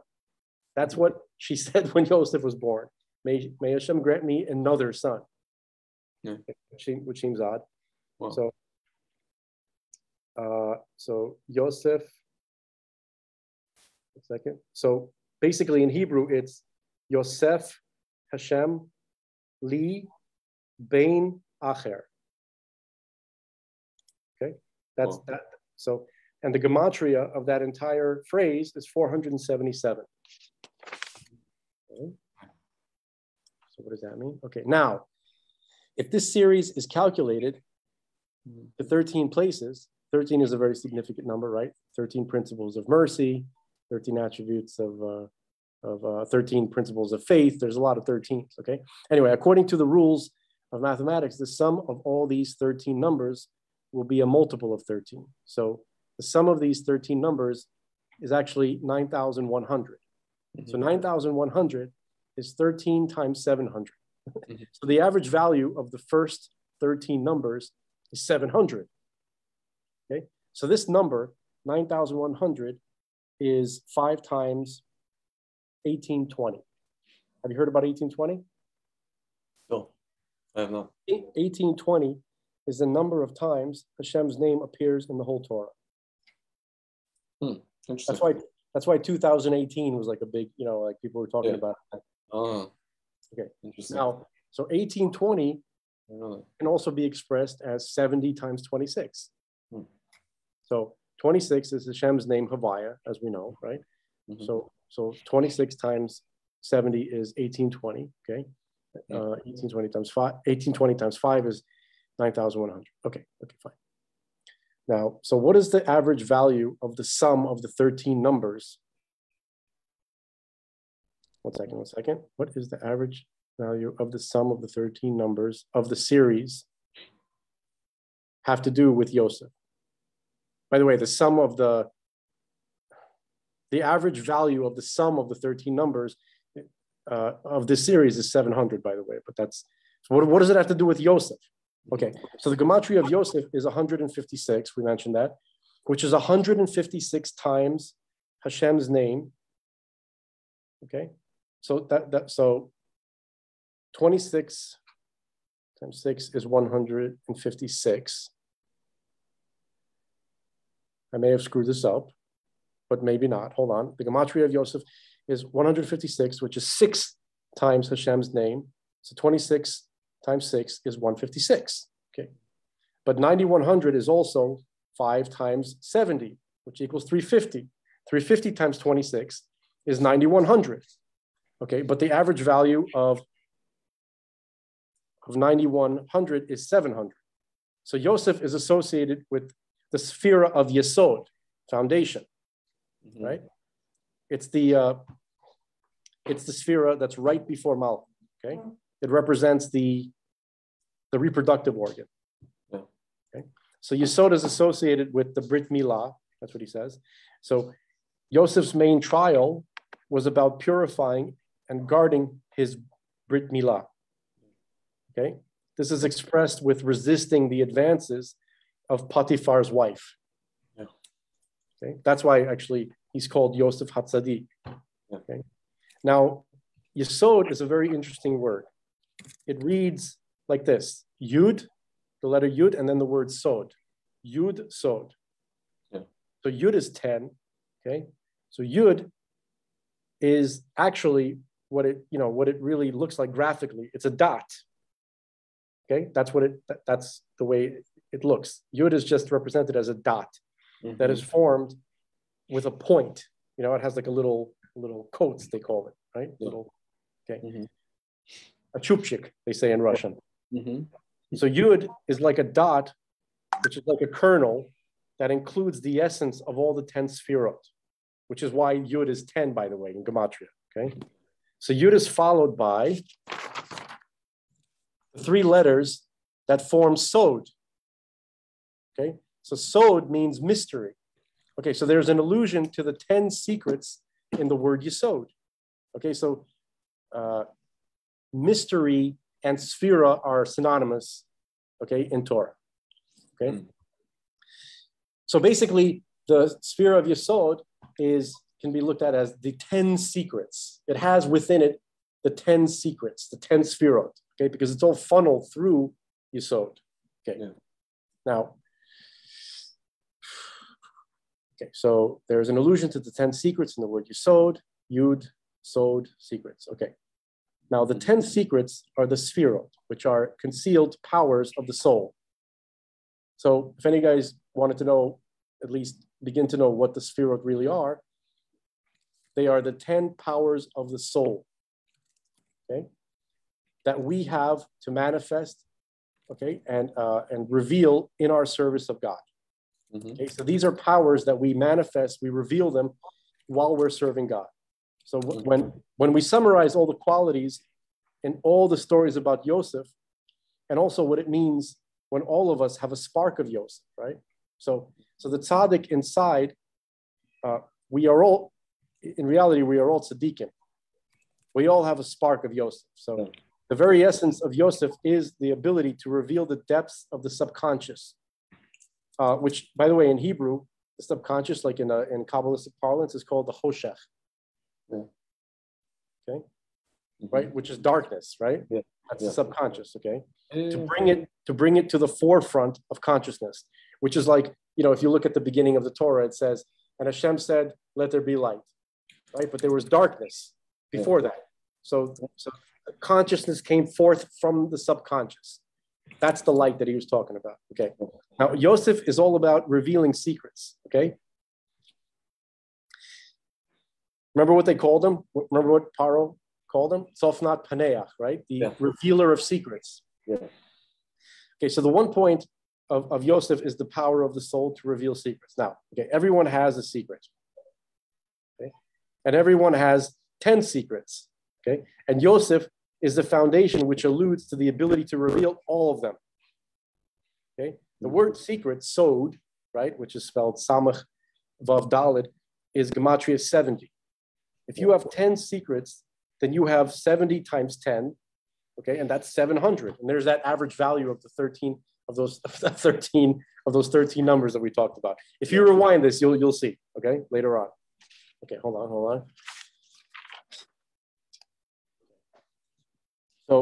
So let's recall that the series of numbers that we derived from the 4 dates of Joseph's birth, the first 13 numbers derived have an average value of 700. Okay, so again, the word sod is 70 and yesod is 80. But if you look at yesod, like we did before, it's spelled yud, which is just the letter by itself, and then the word sod, and yud is 10. So you could look at it, the word itself, as 10 secrets. Yud Sod. Okay. So it reads Yud Sod, okay, which can be read as 10 secrets. Now, and it can also be read algebraically as Sod times Yud. The word Sod times Yud equals 700. Okay. So 700 means 10 secrets, which give us information about the sphere of Yisod, okay, which in turn is the light and the foundation of Yosef. Okay, now, Chassidut says that if you fall in love with something, it's very hard to leave it. So it's hard to leave this series that we just defined. Yeah.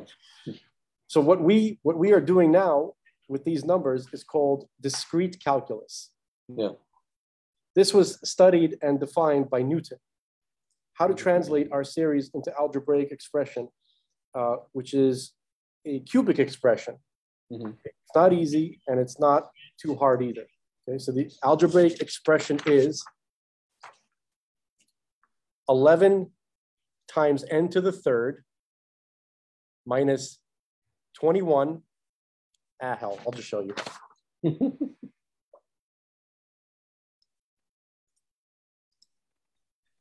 Tell me if you could see that. Let me see.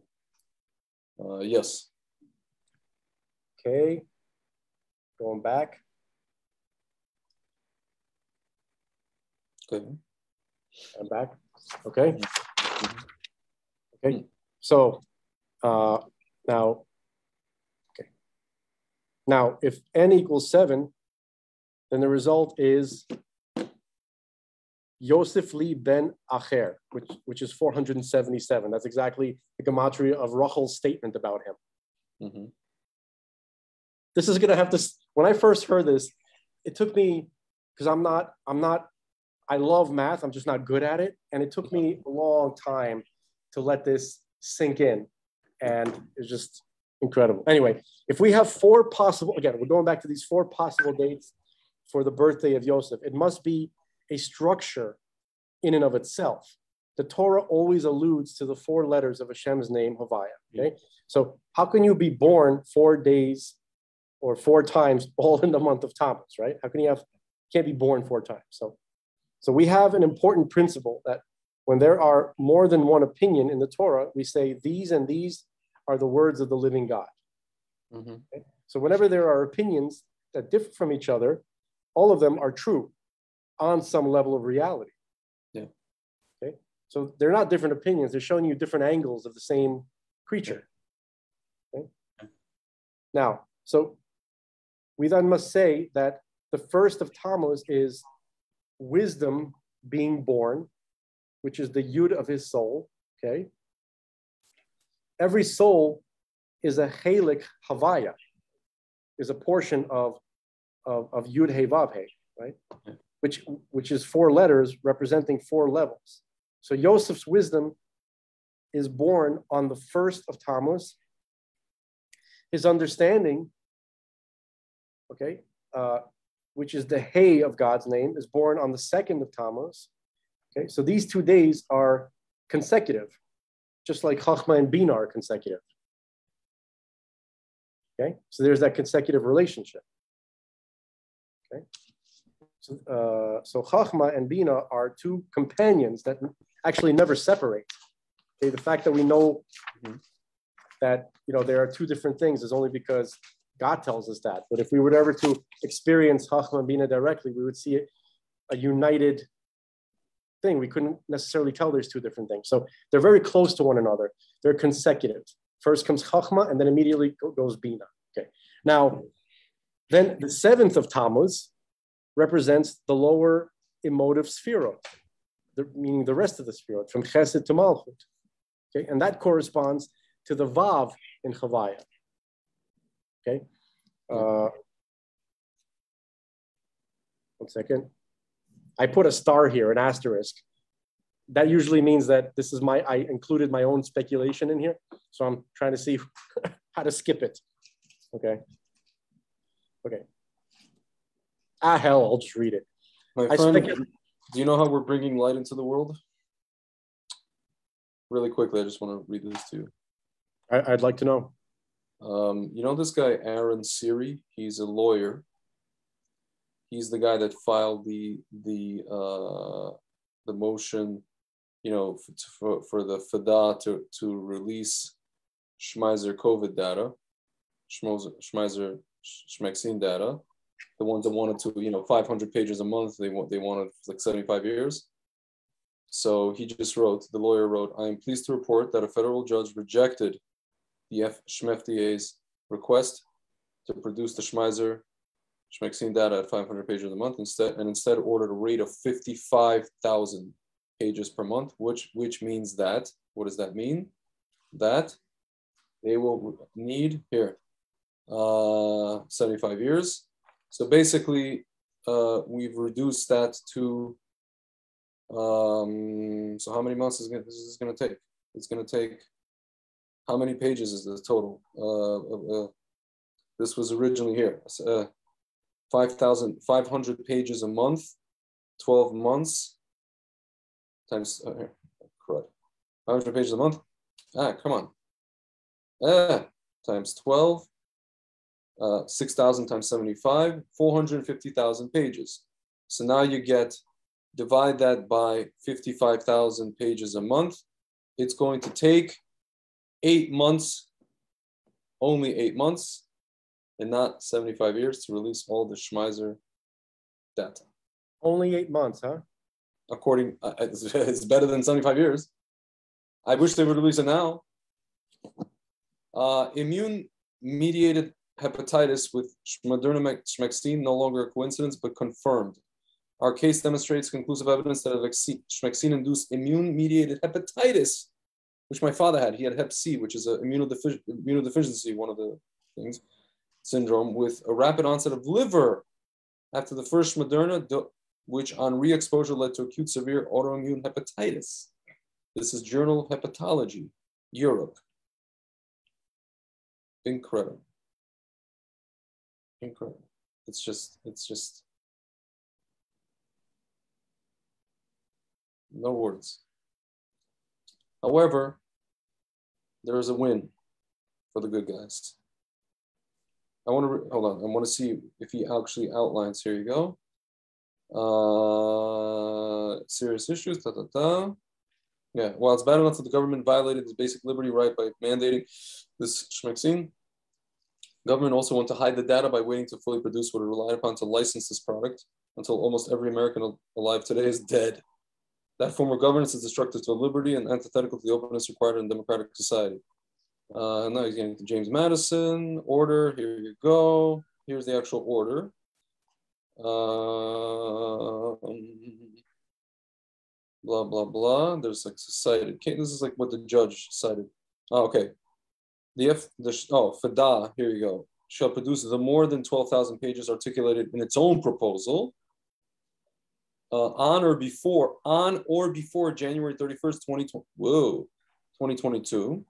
The Fada shall produce the remaining documents at a rate of 55,000 pages every 30 days, with the first production being due on or before March 1st, 2022, until production is complete. My friend, do you know Purim's coming up March 17th? To the extent the Fada asserts any privilege, exemption, or exclusion to their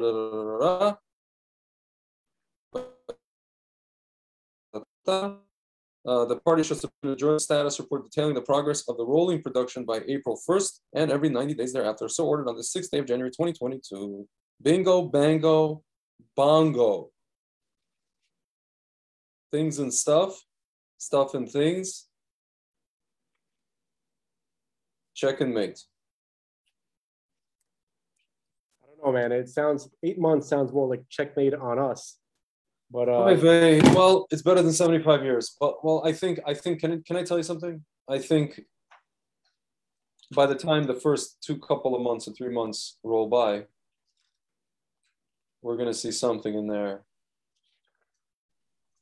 I'm telling you, I just have this I get these like, it's like when I used to trade stocks, I just get these premonitions. I get this intuition, premonitions, and I'm getting like Purim over here. That's what I'm getting.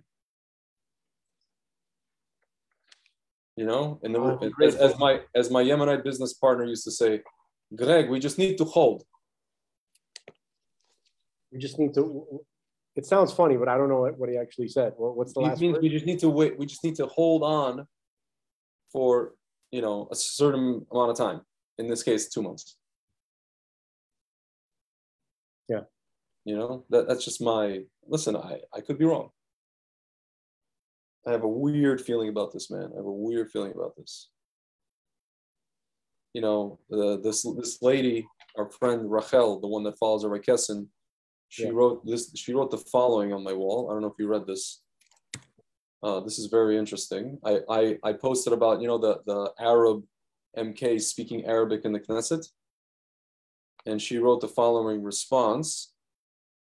Just as prophesied and likely meets its endpoint on Tu B'Shvat, that should mark both, she's talking about this government falling on Tu B'Shvat, mark the 9-month mark of its prophet's endurance and the end of the Karen Kayemet of Edom. And then somebody asked her, what does that mean? And she goes, prophecy foretold 9 months of Arab domination soon before Mashiach. This Tu B'Shvat is the both Shemitah and 3,333 years since Matan Torah. That is significant as the 33rd Shari Toma is the boundary. Interesting. And the tipping point is in the precarious balance, speaking of your 33, between Edom and Israel. This government goes down with Edom. For more on this, go to Days of Awe blogspot. There's more. So this is the guy, what's his name? There's more, but I have not to explain it here. This is the guy, this guy, Dov Bar-Lev. He writes about this whole stuff. You might enjoy his blog. I don't know if you ever read it. I think I looked at it. Here, and yeah, it's whatever. Yeah, this is a very long blog post, but it's titled here. The title is 3,333.33 years after Matan Torah, the loss of Hadar, grandness at Chod, that is in Chod, part 2. This is in November, he wrote this. So I'm just going to scan through and tell you what the kitzer of this whole thing is. He gets into all these different, Kabbalahs, Gematria, all these Sefirot. Wonderful. Here he goes. What's important to ask, since Jews are still scattered all over the world since the destruction of the first temple, is if we work on ourselves every year, during Sefirat HaOmer, turning every intersection between our animal nefesh and divine nefesh, from Tameh to Tahor, from impure to pure, one day for each of these 49 intersections. How long would it take for the entire nation of Israel to do the same, scattered all over the world in all 24 time zones? So now it gets into this whole Well, it's true. During the Second Temple, most of the world's Jews from Southern Kingdom were in Babylon, not in Eretz Israel, with pockets of Jewish exiles in Yemen, in Greek-controlled Egypt, and in parts of Germany. Northern Kingdom Israelites were in Ethiopia, and in cities mentioned in Tanakh that were in northeastern corners of Assyrian Empire. From there, according to some, many of the Assyrian exiles were absorbed by Turkic tribes that migrated into Afghanistan and into the land between the Black and Caspian Seas and became part of Khazaria. The point being, during the Second Temple period, the bulk of Judean exiles, including most of Benjamin, Shimon, and Levi in large numbers, were either in what is modern-day Iraq or in Iran.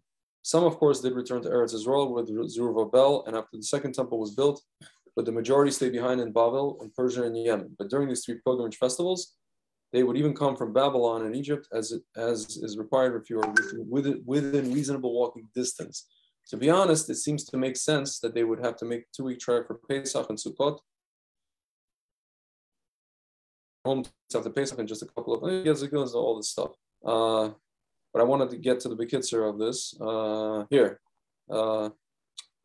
There was a whole specific thing that was very interesting.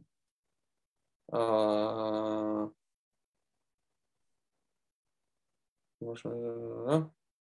second.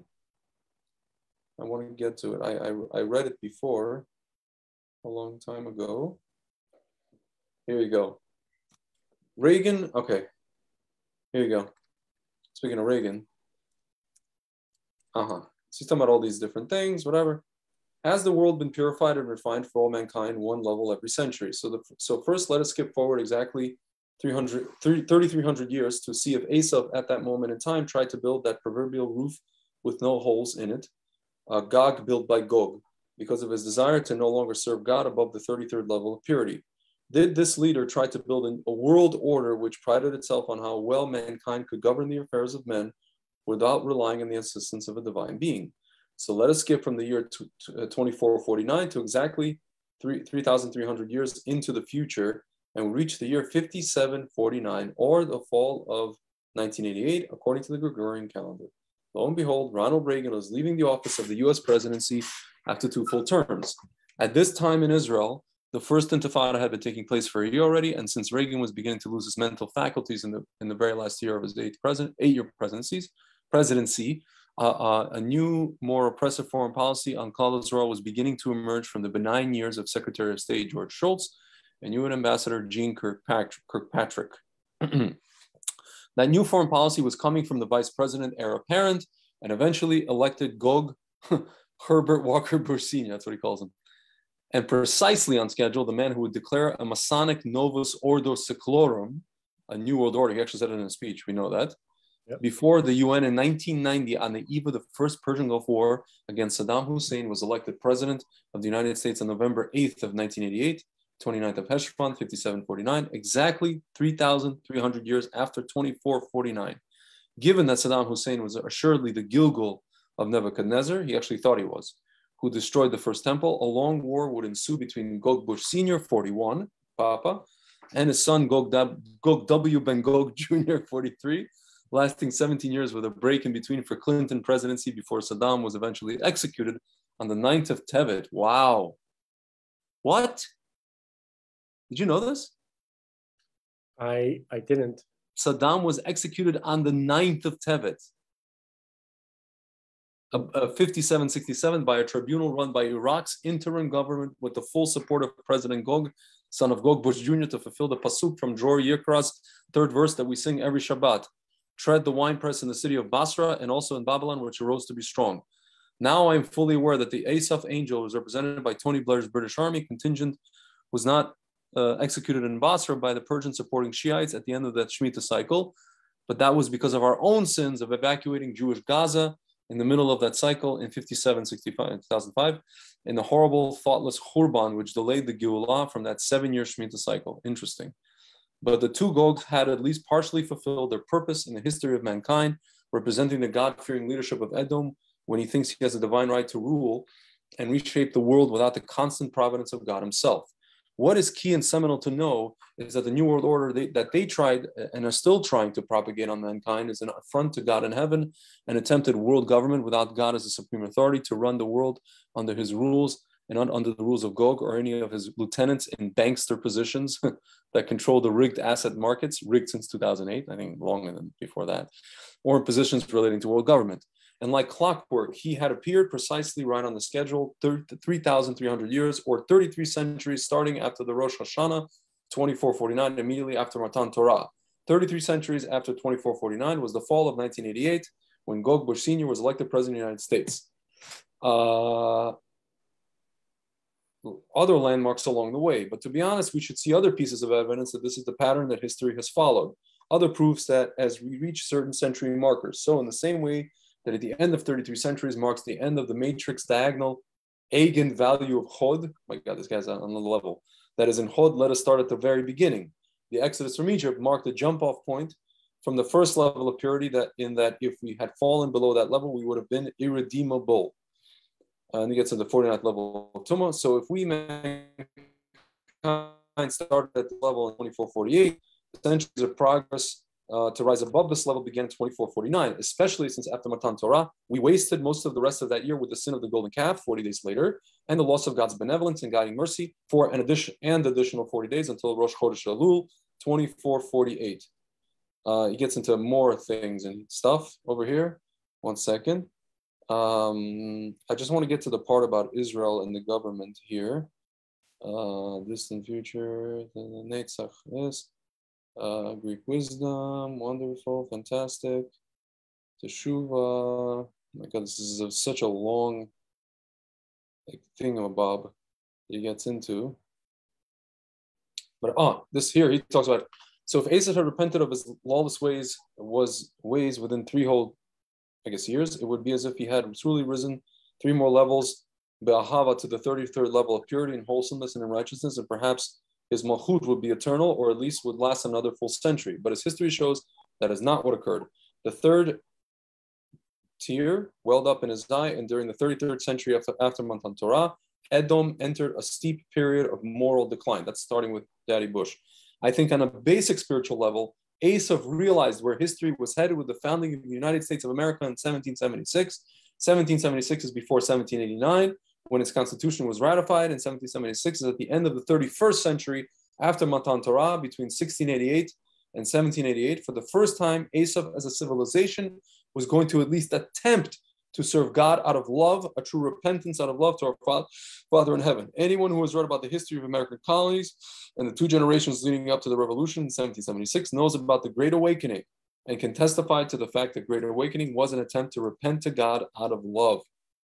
I would suggest reading about the Great Awakening in order to fully grasp the spiritual revolution starting around 1730, instigated by people like Jonathan Edwards and George Whitefield, to grasp the extent of the spiritual revolution of the budding of American nation as a nation under God, not a nation under Yoshka per se, and how that preceded America as a nation by at least 1 generation. It is in this first Great Awakening that America, as an exceptional nation, received its mantle and its blessing for success. To fully understand the founding of America, one must first grasp the innovative novelty of this awakening.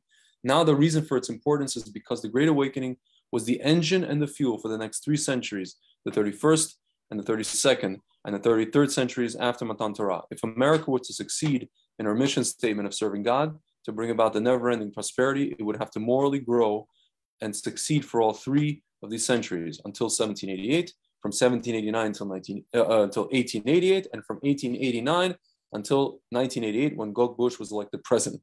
Well, it seemed to be holding its own until the sexual revolution that I discussed in detail is another post. I will not spend a lot of time here discussing the stages of moral collapse that began to occur right after World War I, the Roaring 20s. Roaring 20s. But the more notable collapse that began in the mid-60s is the one that proved beyond a shadow of a doubt that Asaph never intended to fully serve God up to the 33rd level. About 2/3 through of that 33rd century, the morality of his once great nation fell into ruin. Maybe it started with the iconic film Rebel Without a Cause in 1955, James Dean film on rebelling against God, that grew from that moment in time, which was almost precisely 2/3 of the way through that 33rd century.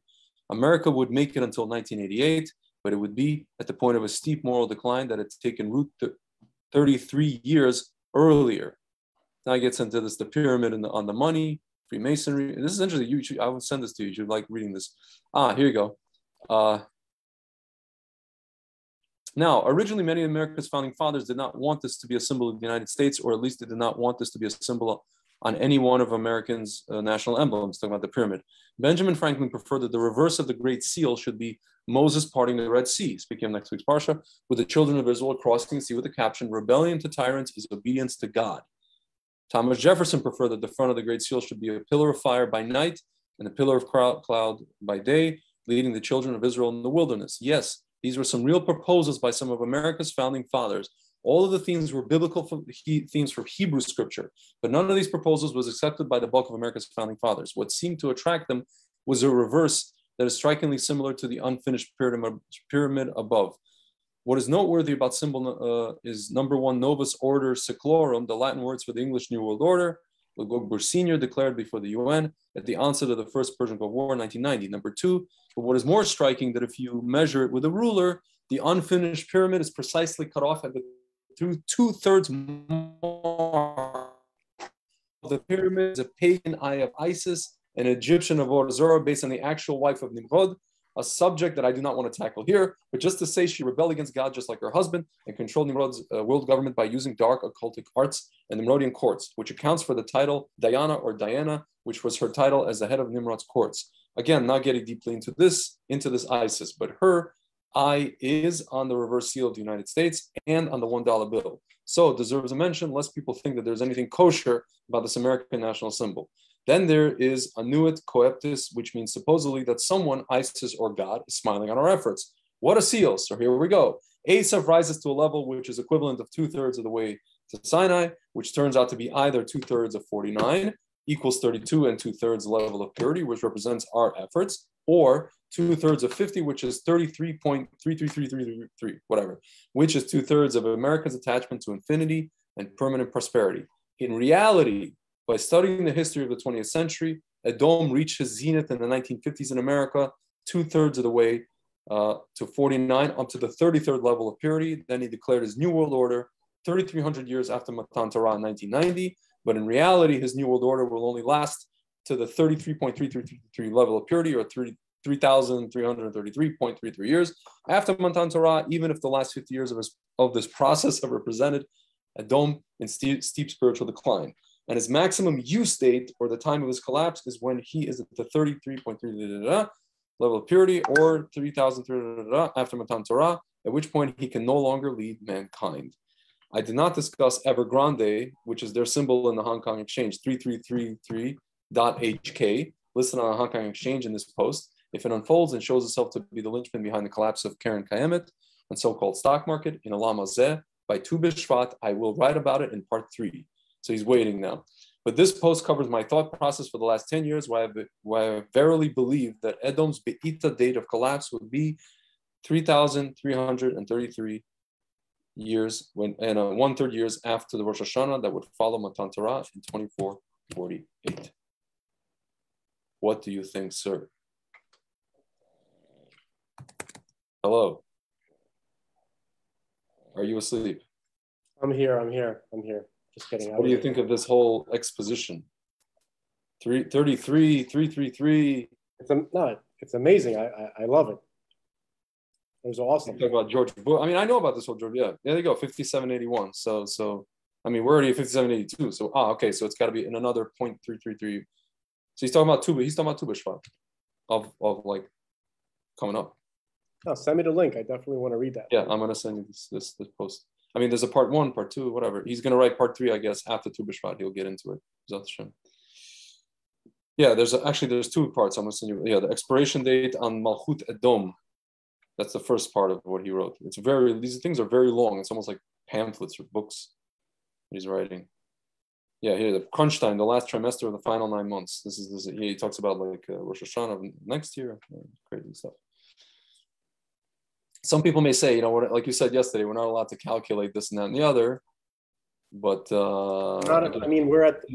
look, he lived 1,000 years ago, but we're at the end of the calendar now. Yeah, it's a little different. Yeah. Here, I'm going to send you part 1 and part 2 in WhatsApp. You will enjoy this reading. I don't know. I'm just excited to see what's going to happen here. in general. I mean, yesterday, Naftali Bennett almost got into a fisticuffs with, the opposition, as it were, and then Arabs came out and spoke Arabic in the Knesset, which is, I think, one of the low points of Jewish history. I mean, and that people were yelling at them like, speak Hebrew. Yeah. It's so sad. It's so freaking sad. It's just, I don't even know what to say to that. But what do you think in general, though, about this whole Bush thing and Asaph supposedly devolving in the 50s and 60s and all that kind of stuff? I mean, it checks out if you think about it, It's a lot of what you read. I've heard it from multiple sources. It definitely makes sense. It seems to add up to align very nicely with with these Torah ideas, these verses, these midrashim. Yeah. And no, I mean, I like that kind of precision very much. Yeah. But as Rabbi Kessin says, we'll see. Yeah, we'll see what happens. Yeah. I want to read to you. There's actually the part of the 9 months thing. By the way, I'd just like to point out, yeah, you completely you smashed into my lecture. I'm very sorry. No, listen. No, hold on. I just thought it was funny. No, I was on the last. There's no way you could have known this, but I was on the last paragraph of the lecture. I'm very sorry. It completely. There's no possible way I could finish the lecture, and the only way to do it, I would have to redo the whole lecture, which I'm not going to do. I'm very sorry. So if everybody, I just wanted to say that one small thing, and then when I ran into like this other whole tangent of that, which is fine. Can I just? Okay. No, you know how I take stuff like that. Yeah. I used to, I guess when I was like younger, when I was trying to say stuff like to my family, since I'm the youngest, and they didn't think, nobody thought anything of just interrupting me randomly, like in the middle of the story, showing how, how unimportant they felt that it was, right? Yeah. And then pinching me on the cheek. So, and as I got older, I was wondering, what is God trying to tell me? And I'm still wondering, but it's definitely a message from God. And I think the main message is that sometimes information gets to people that it's meant to get to, and information doesn't get to people when it's not meant to get to them. And that's it. It's simple as that.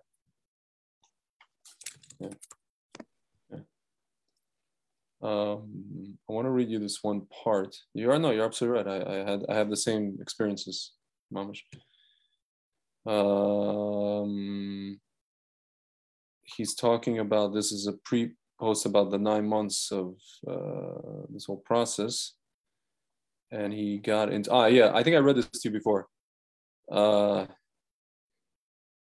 The last 6 years, this is him writing in October. So he's talking about like the last 6 years, the entire world is like a spiritual Mad Max movie. The first 6 years of a truly dystopian Shemitah cycle. It is the 7th year of this degenerate cycle that through divine justice, God himself brings the entire world back into balance, not just by balancing off the 7th year with equal purity against the forces of darkness that are categorized the last 6 years, but through divine justice, the forces of purity must be at least 6-fold greater than the deficit for each year of the previous 6 years. In short, in the Shemitah year 5782, purity must come roaring back 6-fold to counter the deficit for the last 6 years, plus an additional measure to counter the deficit between evil and good in the Shemitah year itself. That is the 7-fold magnification and purity over impurity that Rashi was talking about. So the question is, we've already been in, it says, just like in Yeshayahu, the entire year 5782 will be a year of recompense for the cause of Tzion. Okay, so we're waiting. I guess, a new year for trees is Tu B'Shvat, so I don't know. We'll see. It's interesting, this whole 333 thing, and 3 2/3 and 0.33, whatever. What do you think?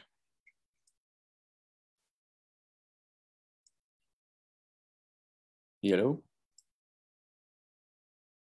Oh, you're muted. I was muted. I'm literally answering you. I'm answering you. Oh, what do you think? Sorry. I was like, whenever you have the number 33 involved, Yeah. then, there's something going on there. Yeah. Something is going on there. That's what I can assure you. Okay. I was disappointed greatly because, with 3333, right, years from Matan Torah, I felt like the positive, it seemed to be a tremendous thing that's happening, but it looks really bad. It's a very unpleasant thing. Yeah. It's not exactly what I was hoping for, to put it mildly. Something massive occurred. Yeah. This debacle that we now live in a banana republic. Yeah. Okay. It didn't have to be that way. Yeah. Okay. A transition must occur. I'm not disagreeing with that. Yeah. Okay. But it didn't have to. There's always a positive way for it to occur. There's always a loving way that it can happen. It didn't have to be like this. Yeah. And so it's obviously it's very. It's funny. I was watching your brother's one of his lectures. He was talking about how where the name Banana Republic came from. He was talking about the whole thing with Guatemala and the bananas thing, and the quercetin whole situation. Because quercetin comes from bananas. I didn't catch that. No, it's talking about like how America got not compensed, but like recaptured their banana supply with this whole thing of like Guatemala being. He was talking to one of these guys, the Root and Branch, the guys in Jerusalem. Yeah. He's talking about Guatemala and how America got their Guatemala source back by basically organizing a coup. And he's talking about how Edward Bernays, the guy who founded PR, the whole concept of PR, was the guy who was doing the PR for like this taking over of Guatemala. And he goes, by the way, Edward Bernays, who was a fan of Edward Bernays, or who copied Edward Bernays? Goebbels. Yeah. And take a look at what's going on today with all this PR stuff and BS. Yeah. Yes, I didn't know that that's what the term Banana Republic came. I mean, apparently, this whole thing of Guatemala. Let's see. Term. Territory, especially in Central America, that is politically unstable and has economic dominated by foreign interests usually dependent on one export, such as bananas. But where did it actually? O. Henry coined the term to describe Honduras and neighboring countries under economic exploitation by U.S. corporations, such as United Fruit Company, now Chiquita Brands International. William Sidney Porter, better name is O. Henry, is the guy that came up with this term. But the question is like, are we really? I mean, I guess it is a banana republic, but what is it? What are we exporting? That's the question. What is America exporting? Culture, ideas. We should be exporting technology and engineering, but it's just being stolen from us. So that's a form of export. Yeah. China. Yeah. It's crazy. Anyway, sir, is there anything in the last paragraph that you said you were trying to finish? Is there anything that we can like? What is the? This is the opposite of strike while the iron is hot. Let me see if I could. Let's see if I could perform Tahiyas Mason here for a second. Yeah. Is that good? A second.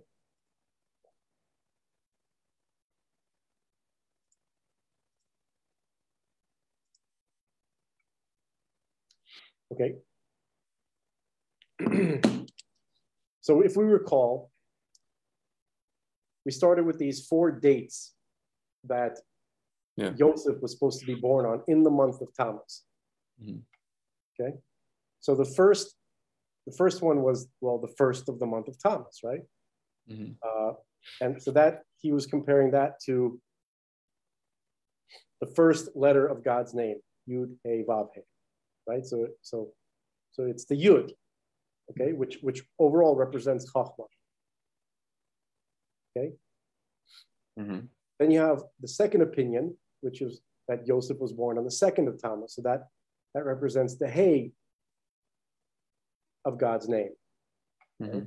And Hey, by the way, also it represents Bina. Okay. So then you have the next date, the next opinion that Yosef was said to be, the date that he was said to be born on was the 7th of Tammuz. Okay. So, so that represents the rest of the Sefirot. Actually, it represents the Vav in God's name, and it represents from Chesed all the way until Yesod, which is about to join with Malchut. Okay, so that's the 7. That's that 7th of Tammuz. Okay, again, that's the 7th of Tammuz corresponds to the Vav of God's name, which is the 6 Sefirot from Chesed to Yesod, which is about to join Malchut, which would be the 7th Sefirah.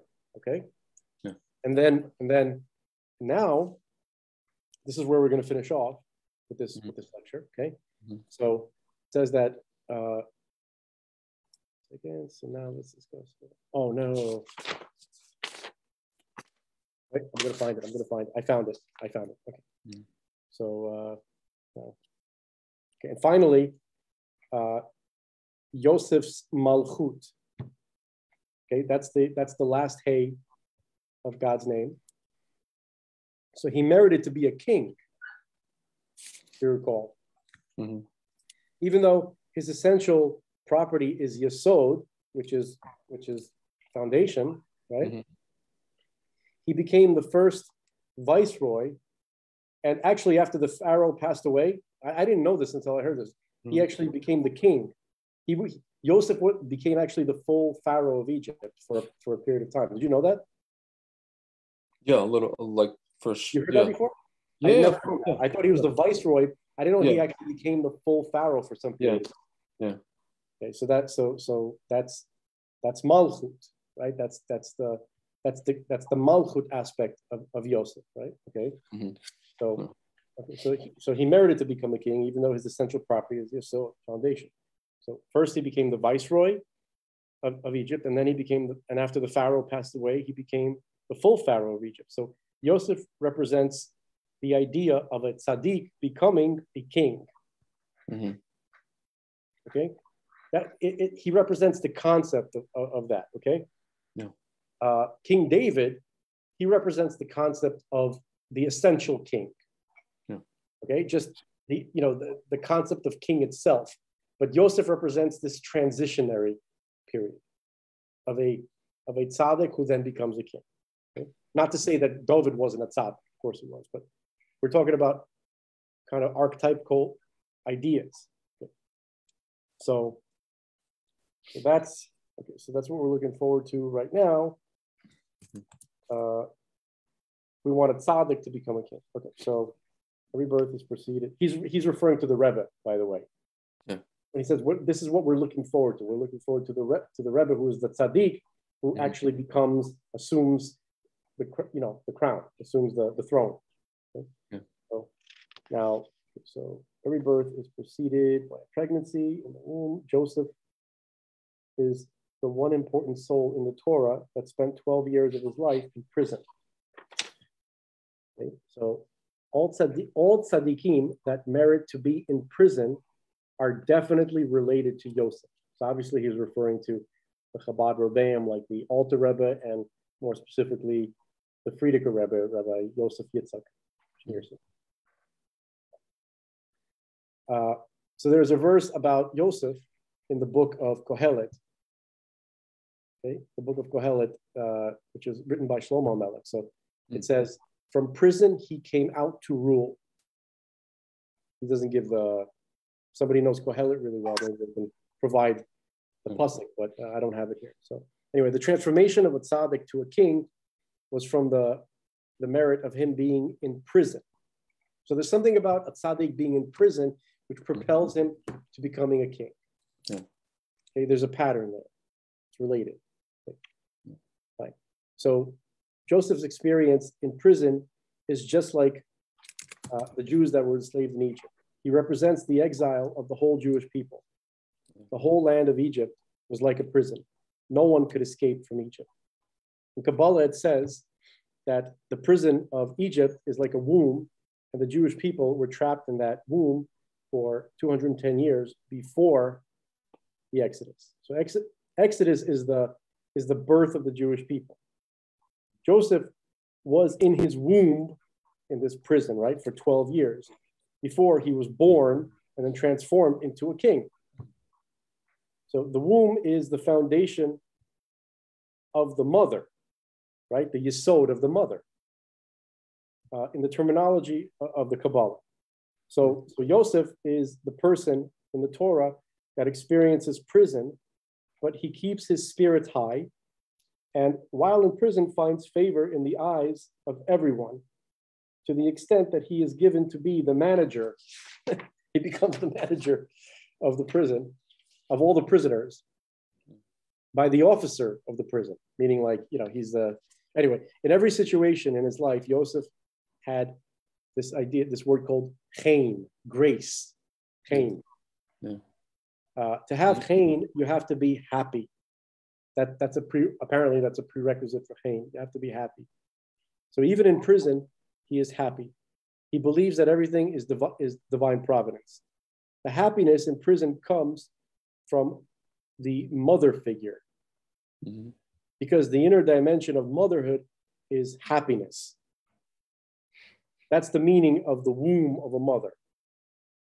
Okay, so when a mother is carrying a child, there's an inner happiness, which is represented by the happiness that she feels, but it's also the child. Okay, so now that's it. So his happiness in prison, it was a trial. His other trial was resisting Potiphar's wife. He was successful at that trial, and the trial of being in prison for 12 years. So both of those trials. So if we were to state in one statement what Yosef represents, it's the power to reveal the depths of the unconscious into consciousness. So the 10 secrets of the soul, which are the 10 secrets of the soul. So we will go through the different levels of the soul and how they are represented in the life of Yosef. So after Yosef interpreted Pharaoh's dream with this genius interpretation, Pharaoh says, "Can we find such a man who possesses the spirit of God?" That's an actual quote from the pasuk, from the verse. And it continues, "The spirit of God is in him." This is Pharaoh. So the wording is like this. It's like this: Ish asher ruach Elokim bo. Right? So then Pharaoh follows Joseph's interpretation and his advice about appointing, and understanding, about appointing a man of understanding to manage the preparations for the upcoming famine. So Pharaoh appoints Joseph, and then Pharaoh says, "Ein navon v'chacham kamocha." How would you translate that? In navon? Yeah. There is not an understanding man. It says something like ein kamocha, and ein navon, not navon, a man of understanding, v'chacham, and a wise man, kamocha, like you. When Pharaoh expresses admiration for an appointment of Yosef, he observes, Yeah, there is no one as wise and skilled as you. Yeah. Then after that, Pharaoh gives Joseph a ring, which gives Joseph the king's authority. And Joseph will determine all the decisions made in Egypt from that point. Okay, Joseph went out to the people after he was appointed the viceroy, and they called him a special name. They called him Avrech. You ever heard this before? Yeah, Avrech. Avrech usually, I mean, from what I know, Avrech is like the guys who learn Avrechim, the guys who learn in the right in the Beis Midrash with you, the guys who are they're like the residents, so to speak, resident teachers, resident havrusas. They get paid. These are the guys that get paid by the kolo Avrechim. So I think he's actually going to say that now. He's going to say, so Joseph went out after he was appointed viceroy to the people, and they called him his special name, Avrech, just spelled Aleph Bet Resh Chaf Sofit, right? And apparently it means a patron. Okay. Nowadays, the word is used to refer to any young man that devotes himself to Torah study. Okay. So this is the one and only time we see this word used in the Torah. Rashi gives three meanings to this word. The first is father of king, which means counselor. The second definition is Avrech. He splits Avrech into two words, which mean Av Rach, which means a soft father. And then the Av part is connected to the idea of wisdom, like in the Sphirot parts of Av. Okay.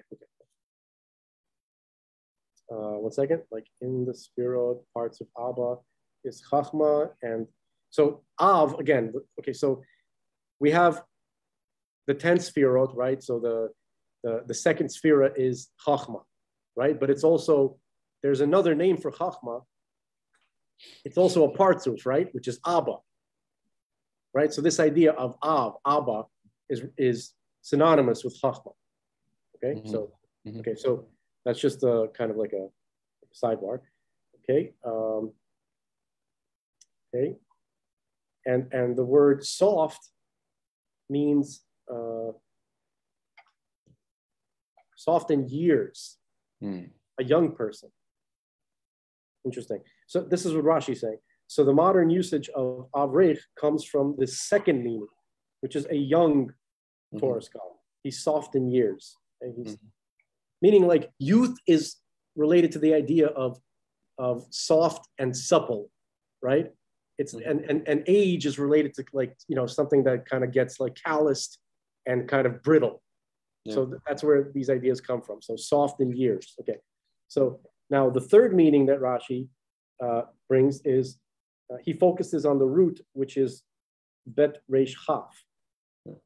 This is barek, which means to bless, or it means a knee, the knee, Knee, the knee. So Yosef was a person that every knee in the country bended to him in submission. So the order in which Rashi brings these three definitions is important. The Baal Shem Tov taught that submission, separation, and sweetening, right? He taught about these three different ideas and related to each other. This teaching corresponds to Rashi, this teaching from the Baal Shem Tov, but in reverse order. Submission corresponds to bending the knee. Separation corresponds to being a soft father. Because I'll say that the word soft, rach, means young, as we said before. And as we mentioned earlier, Av means wisdom. So Joseph is young, but separated from other young people because they don't have his wisdom. Okay, so he is wise, but separated from the other wise people because they are usually older than him. So this fact about Joseph is describing him as he is himself. It does not refer to his job or function. So his function is to advise people on how to save their lives, to tell us how to save our lives. Reminds me of my brother. To save the lives of the whole world, not just the land of Egypt. The famine extended to all of the ancient world. So Pharaoh was considered the leader of the whole world. And Joseph advised Pharaoh, thereby the whole world. So he advised the whole world how to navigate through hardship and bitterness. Does that not sound like my brother? Anyway, so he helped to bring sweetening to a harsh decree. That's uncanny. So in Yosef's attribute, Sphirot, right? This idea of soft father, right? Avrech, is connected to his Chachma Sphira, his personal sphere of Chachma. After Avrech, which is one of the names that people refer to Yosef, Pharaoh gave Yosef a royal name. And this is the one we mentioned before, Tzafnat Paneach. Yeah. It's spelled Tzadik Pei Nun Tav, and then Pei Ayin Nun Het. So to make him worthy, he had to give him this title to make him worthy to marry a royal woman. Mm-hmm. Okay. Now, perhaps the greatest sage in the last century, whose name is Yosef, right? He's talking about the Rogachover. Mm-hmm. He wrote a book called Tzafnat Paneach. Yeah. Right? So the famous Rogachover, right? Yeah. Rogachover gave the Lubavitcher Rebbe his smicha. Did you know that? Unbelievable. Yeah. Wow. I didn't know that.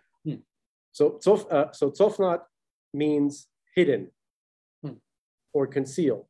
The essence of Joseph is to be able to reveal that what is hidden, to solve the riddles of the unconscious. Tzafon equals concealment, which I think it's also the word for north, right? If I'm not mistaken. Yeah. Paneach doesn't have a similar name in the whole Bible. We had to guess what it means because there's an I in there. It sounds like something having to do with face, but not in its root. So Rabbi Ginsburg says it means to solve.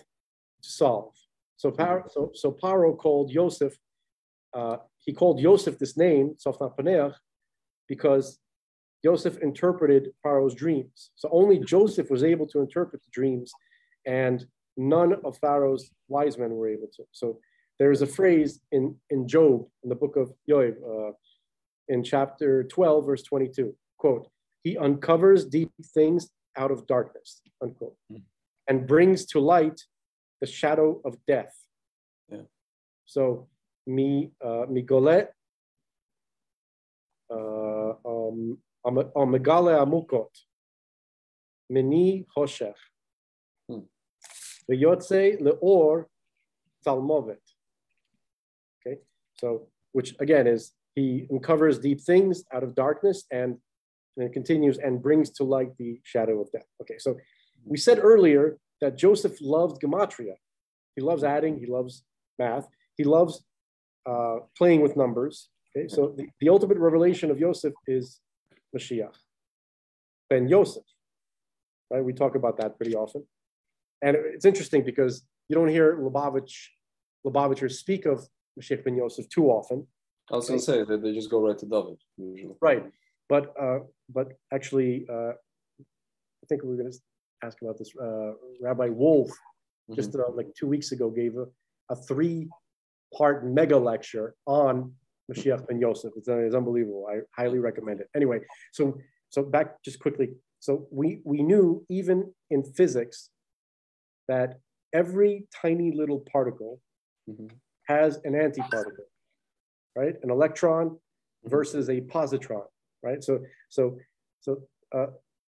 these particles annihilate each other when they meet. So with Mashiach, when it comes to Mashiach, who is the antiparticle of Mashiach? Okay, so there's a principle that in gematria, every number has something very good about it and also very bad, meaning there's a positive idea associated with it and also its opposite. So the bad is something is a bad version of the good thing. Okay, so both So both Mashiach, right, and the Nachash have the same gematria. Okay, the same Nachash that seduced Adam and Chava, Adam and Eve, just like the wife of Potiphar that tried to seduce Yosef. So when Yosef withstood the trial, he rectified in a great way. He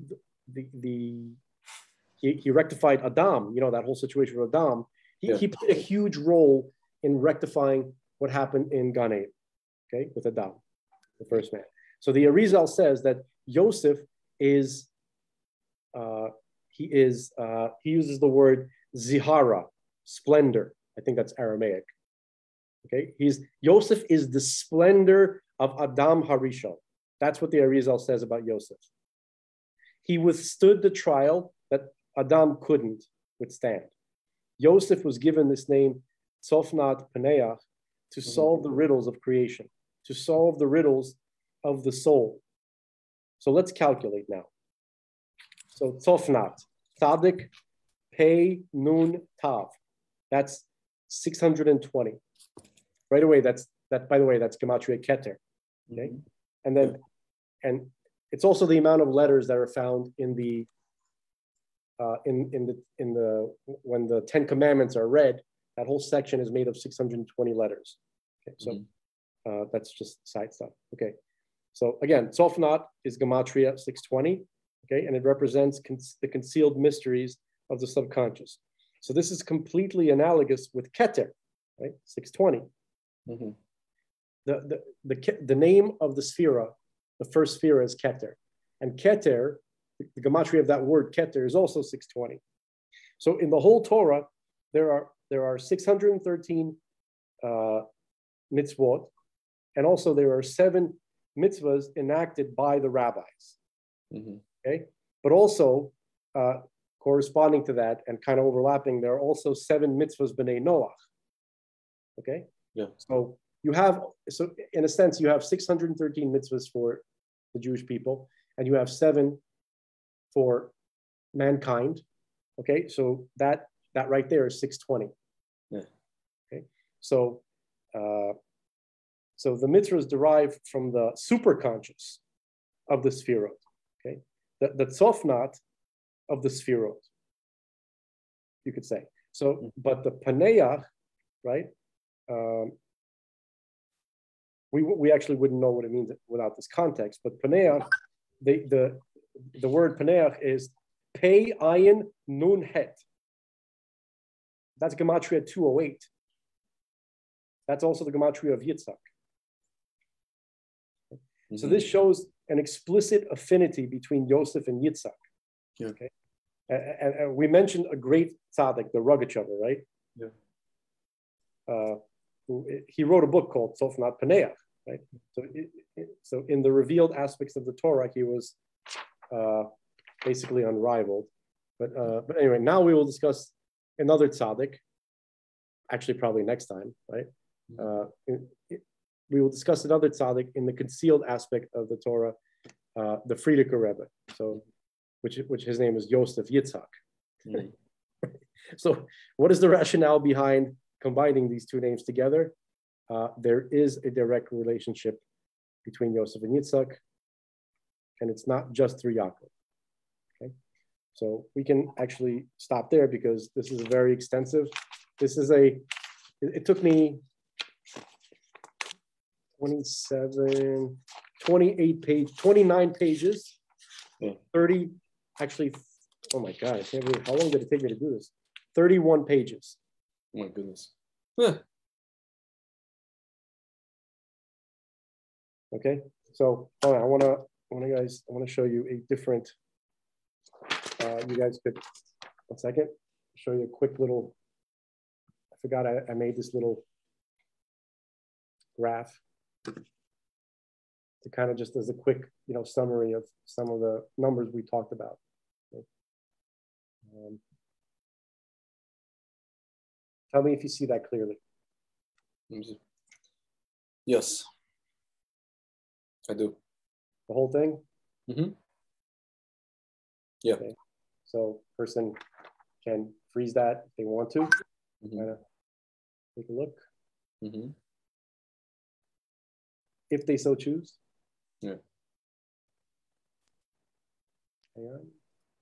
Okay. All right. So that was a lot of math. That was a lot of concepts associated with numbers. But Shkoya. we await something. We await something. Is that what you said?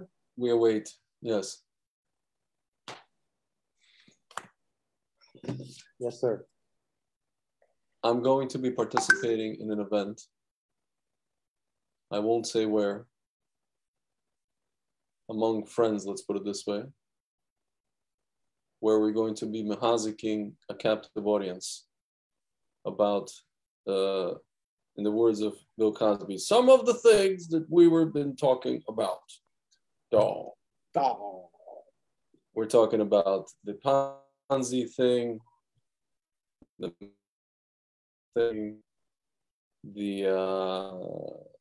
10 sons of Haman, a lot of concepts, and they're going to be rabbis there who I know, and actually it's going to end up being on Tu B'Shvat. Zat Hashem. The venue to be announced. Venue, we know where the venue is, or I won't say. It's a parlor meeting. A parlor meeting. Yes, not a parlor. Parlor. Parlor. A parlor. Yes. Zat Hashem. What pray tell is the difference between a parlor and a parlor? I have no idea, but parlor is an app with an E. Oh, is that what it is? I thought it was a... Yeah, well, it was, and now Getter is an app. Parlor got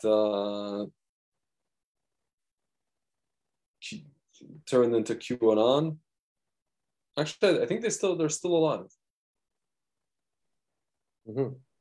They're still alive. They have 20 million users.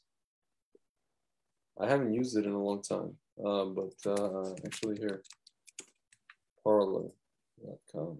The way parlor is spelled is actually the way the French word parler. Yes. So speak. Yeah. Parler. I'm just curious where the word getter, like getter done kind of thing, like where. Yeah. No, I mean it's Twitter, right? Twitter, but getter. Mm. And getter sounds like get her. And getting her means it sounds like get Clinton. That's get what her. All of that is related. That's very funny. Getter. Users they have. Oh, but you know what getter really is? Mm. Now, do you recall not the opening scene, but the second scene in Ghostbusters when they get a report that there is a ghost in the New York City Public Library, right? So they interview the actual librarian who saw the ghost, and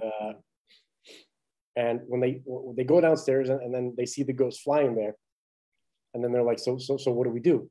So then it's a very funny scene. So then Dan Aykroyd is like, okay, follow me. I know what to do, right? They're like approaching her, and he goes, "Get her!" And then that's when the big scare, when the ghost like scares the hell out of them, and they go running for their lives. Get her. That's where getter's from. That's funny. I'm looking for any kind of trace of anything that speaks about maybe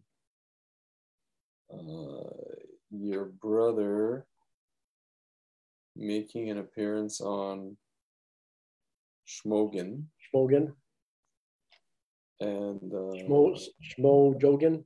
Let's see. Anytime. Let's see. Anything? Bueller? Anything? No, nothing as of yet. Nothing as of yet. Somebody's trying to, I told you, somebody on Getter, speaking of Getter, just trying to get your brother noticed by Rogan. Yeah. And Yeah, there you go. Gateway Schmundit. Today. This is what I said to these idiots on Twitter. Zinc is the bullet. It kills the virus. The only problem is the bullet doesn't get to the place where it needs to be. This is what your brother said. Shmelenko became a hero for his use of HCQ to fight Shmovit. Sadly, his efforts were halted by a Democratic governor. But Shmelenko didn't stop. He kept working and found an over-the-counter way to help people. Watch, here's bullet the gun approach, and there's a video. Zinc is the bullet, it kills the virus. The only problem is the bullet doesn't get to the place where it needs to be. The virus is inside the cell, the enzyme is inside the cell. And zinc on its own cannot get into the cell. You have a bullet without a gun, useless. Now it turns out there's a class of medications called zinc ionophores, or a class of substances called zinc ionophores. What they do is they open up a channel, a door, which allows zinc to go from outside the cell to inside the cell. There are 4 of them that are readily available. 2 of them are prescription, 2 of them are over the counter. 2 prescription ones are, as everyone heard of, HCQ and IVM. They're the guns that shoot the bullet. The bullet then gets into the cell, stops the virus enzyme from helping the virus replicate. So you have only the synergy of the 2 create a functioning unit. In April of last year, Fredo issued an executive order that was directly targeting me and my patients because I was the only one in the state doing it, where pharmacies would not dispense HCQ to patients. So all of a sudden I had a gun and a bullet approach, but he took away the zinc delivery system. At least he took away access to my patients. So I was forced by necessity to innovate. I did more research, and on NIH servers of all places, I found papers saying a substance called quercetin is a zinc delivery system, as well as zinc. It's a zinc ionophore. To be honest, I never heard of quercetin, so I Googled it, and I see it's over the counter. Oh, interesting. So you could use, so why use HCQ if you use quercetin? It's just not as effective, or what? Quercetin. Why don't people just use quercetin? Why can't they just use quercetin? Instead of HCQ, why don't you just use quercetin? Because quercetin, well, you can look at it like this. So HEQ, you could think of it as a 50 cal BMG, like Barrett 50 cal. Those those really powerful rifles, right? Yeah. With the round is like, I guess it's like a 7-inch long. It's crazy. Yeah. And quercetin, I should say shmercetin, right? Yeah, shmercetin. Shmercetin is like an AR-15, still pretty darn good. Mm-hmm. Okay, so I mean that's that's basically it. It's just weaker. But if you use more rounds, right, then you can have a very comparable impact. Okay, so let's say with 1 round, 50 BMG, right? It would take like a few magazines of an AR-15 to do the same damage. Mm-hmm. Maybe a full magazine, maybe a magazine and a half. Okay, but that's still still pretty awesome. That's why in the prophylaxis protocol, the shmercetin is taken every day. Yeah. But meanwhile, the high schmoxy schmorschmeen, right? That's taken once a week. And so is the Schmeiver schmectin. Yeah. Once a week. You could say IBM. Yeah. So he goes. It's not as funny as Schmeiver schmectin. That's true. So what have I accomplished if I say IBM? Exactly. Your brother goes on. That was one of the most significant realizations in my life and probably humanity. Why do I say that? Because now there's a cure for tyranny. There are 2 risk factors for dying from Shmovid. It's a doctor you choose and the government you live under. Besides that, there's no reason a person should die from Shmovid. Now you don't need a doctor. Now you don't need permission from the government. You can go to a pharmacy, you go to a supermarket and buy over-the-counter option of quercetin together with Schmink C and D. Together it creates a very powerful immune-boosting nutritional supplement. According to the FDA, I'm not allowed to make any claims except that it's immune booster and nutritional supplement. So what I'm going to say is the following. Shmercetin, C together from a functioning zinc ionophore, a zinc delivery system. Zinc is what it delivers. So you actually need zinc as well. All you need is the gun and the bullet. Vitamin D. So he's talking about his whole, what's it called? The Z schmack. Doses, yeah, that's basically it. It's crazy, man. It's crazy. Ridiculous. Pelosi blames Trump supporters for a murder committed by follower of Nation of Islam. What? Huh? Shmalosi. Shmancy Shmalosi.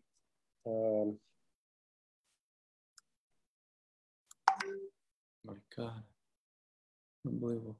Oh, there you go. Real science doesn't force you to believe. It just shows you. Italian university students call out for help against Schmexian coercion and authoritarian regime. I'm just reading headlines, whatever. Doesn't matter. Crazy. Yeah, I'm looking at the same. Page. It's Schmeitway Schmundit. Dude, who's Tim Pool? Tim Pool is the guy. He has a podcast. He made himself famous during the Occupy Wall Street, and now he has a podcast. And actually, he's fairly like normal guy. My God, they're going into the fourth job. Psychos. What happened? Somebody swatted us. The cops just walked in. What the hell? What? Wait, hold on. Play this. Pandemics, and there was only 4 cases of them that didn't result in a revolt or large-scale protest afterwards. And they actually announced a number of times. The cops just walked in. Yeah, I don't know what's going on here. Should we? I was looking at my notes. And I was like, did somebody swat you? Yep, somebody swatted us. Did they really? Yep, somebody swatted us. So that's How do you know? I have somebody texting me. Oh, yeah. Okay. So Tim's gonna take care of business. Yeah, just a police officer entered here, looked around because it looks like someone swatted this live broadcast here. Glad they didn't come in here busting, man. I'm glad, man. I mean, that's something that's. Someone made a fake police report that there was an active shooter at a studio. 2 police officers burst into the pool studio, told them received a call that 2 people had been shot and killed. What the hell? So strange. Oh God, what's going on? Anyway, that's someone. Where are the knickknacks when you need them? Huh? The knickknacks.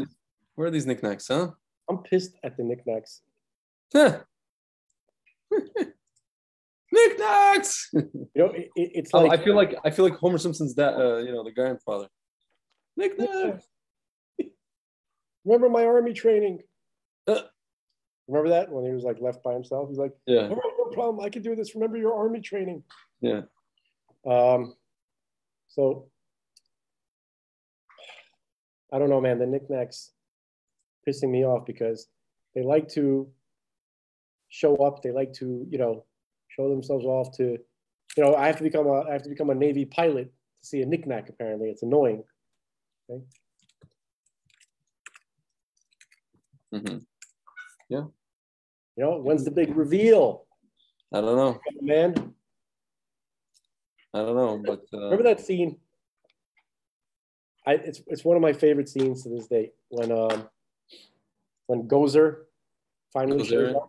Yeah. Gozer the Gozerian. and then you always go back to that guy, huh? Gozer.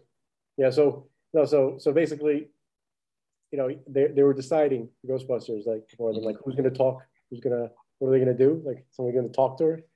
so Dan Aykroyd is like, Gozer the Gozerian, I represent the city, county, state of New York, something like that. Can you play that? Can you please play that? I'll play. Wait, Gozer, what is it? This is like what scene is it? Okay, just type in Ray Gozer. Just Ray Gozer. Let's see what happens. Gozer arrives in NYC. This or no? Okay, so how about this? Ray orders Gozer. This? Yeah. Yes. Oh, okay. Gozer the Gozerian. Good evening. As a duly designated representative of the city, county, and state of New York, I order you to cease any and all supernatural activity and return forthwith to your place of origin or to the nearest convenient parallel dimension. That ought to do it. Thanks very much, Ray. What the hell? Oh, but then, okay, so what happens is immediately Gozer says, "Are you a god?" Right? And then Ray goes, "No." Then he's like, then die, right? Shoots lightning bolts, whatever. Yeah. And then, there's some kind of like, nondescript, like, pain they're feeling, Yeah. It's not clear what's happening. And then after it's finished, Winston, the normal Ghostbuster, he's the only, it's interesting that the only normal Ghostbuster is black guy, right? So he was the straight man in the movie. Everybody else was the goof, right? Yeah. So he goes, Ray, the next time if someone ever asks you, are you a god? You say yes. That's funny. Can you play that too? Can you play that even though I just ruined it? Oh, yeah. By the way, you know who plays Gozer? It's a like a Russian ballerina. A model. Yeah, she's like she looks Russian. Serbian actress and model, Slavica Jovan. That's exactly what Gozer looks like. Like somebody named Slavica Jovan. Yeah. Wait, what am I doing? Ray. Okay, so let's go. Are you a god? Yeah, are you a god? Yeah.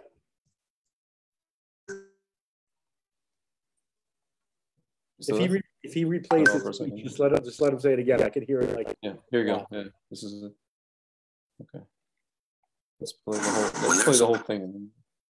That's awesome. Come on, slow garbage. These ads, I can't take them. Try and see.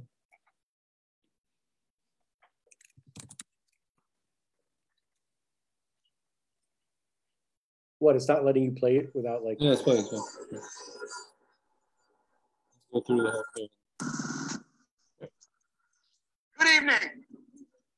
As a duly designated representative of the city, county, and state of New York, I order you to cease any and all supernatural activity and return forthwith to your place of origin or to the nearest convenient parallel dimension. That ought to do it. Thanks very much, Ray. Are you a god?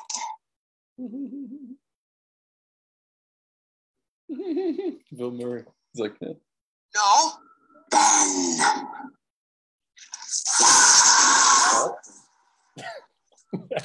No, so after she finishes zapping them, then that's when Winston says his famous line.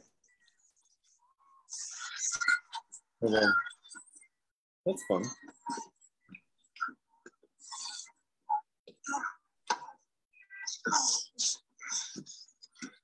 Ray, when someone asks you if you're a god, you say yes.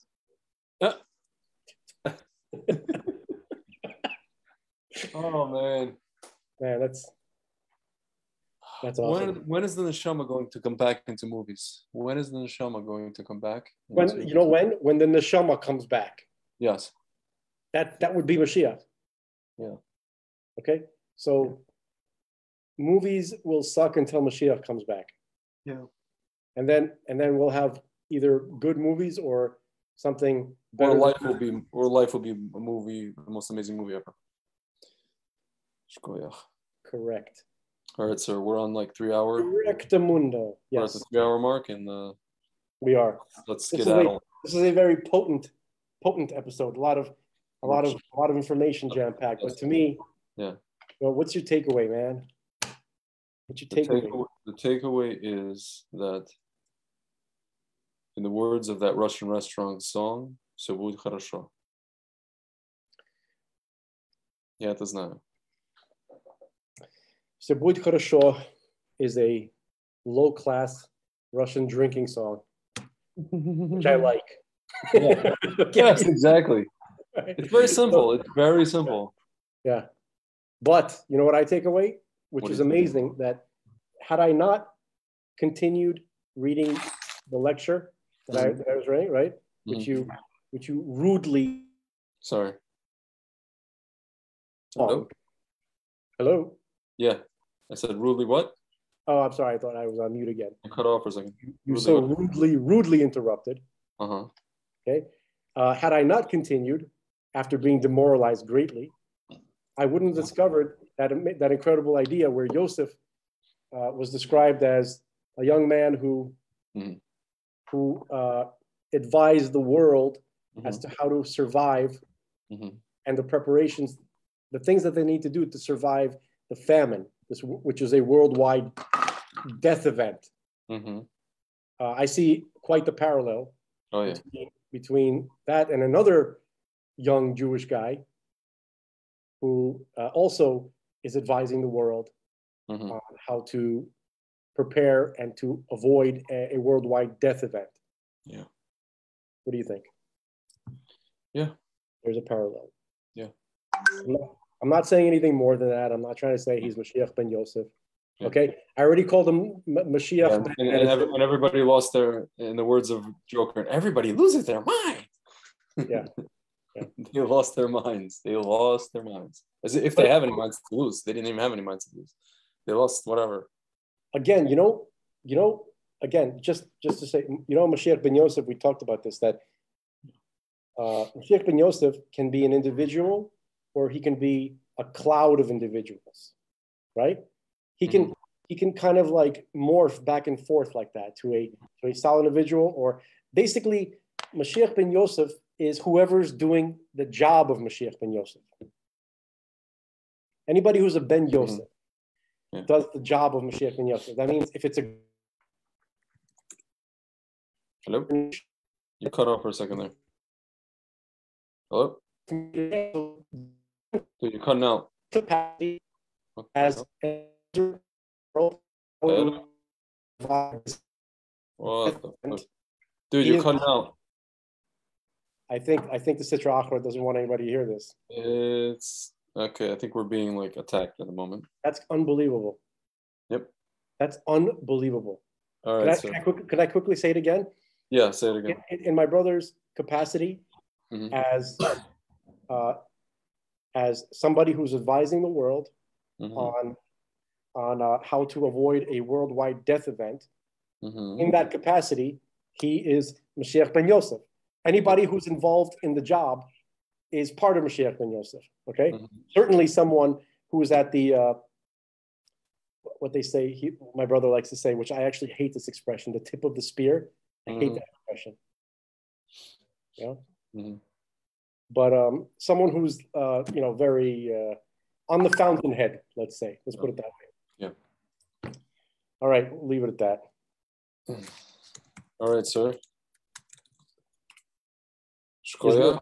And it's gonna snow tomorrow. Well, you're in Miami. What the hell am I talking about? So I'm probably gonna be cooped up here for Shabbat. And, we'll see what happens. Next time, just food for thought in between the next, let's use Ghostbusters as the metaphor. Who's the Ghostbusters? Who's Gozer? Who is Vince Clortho, Kingmaster of Gozer? And let's see what happens. Let's see what we can come up with. All right. Yes, sir. Fantastic. All right, man. I'll talk to you. Take care. Okay.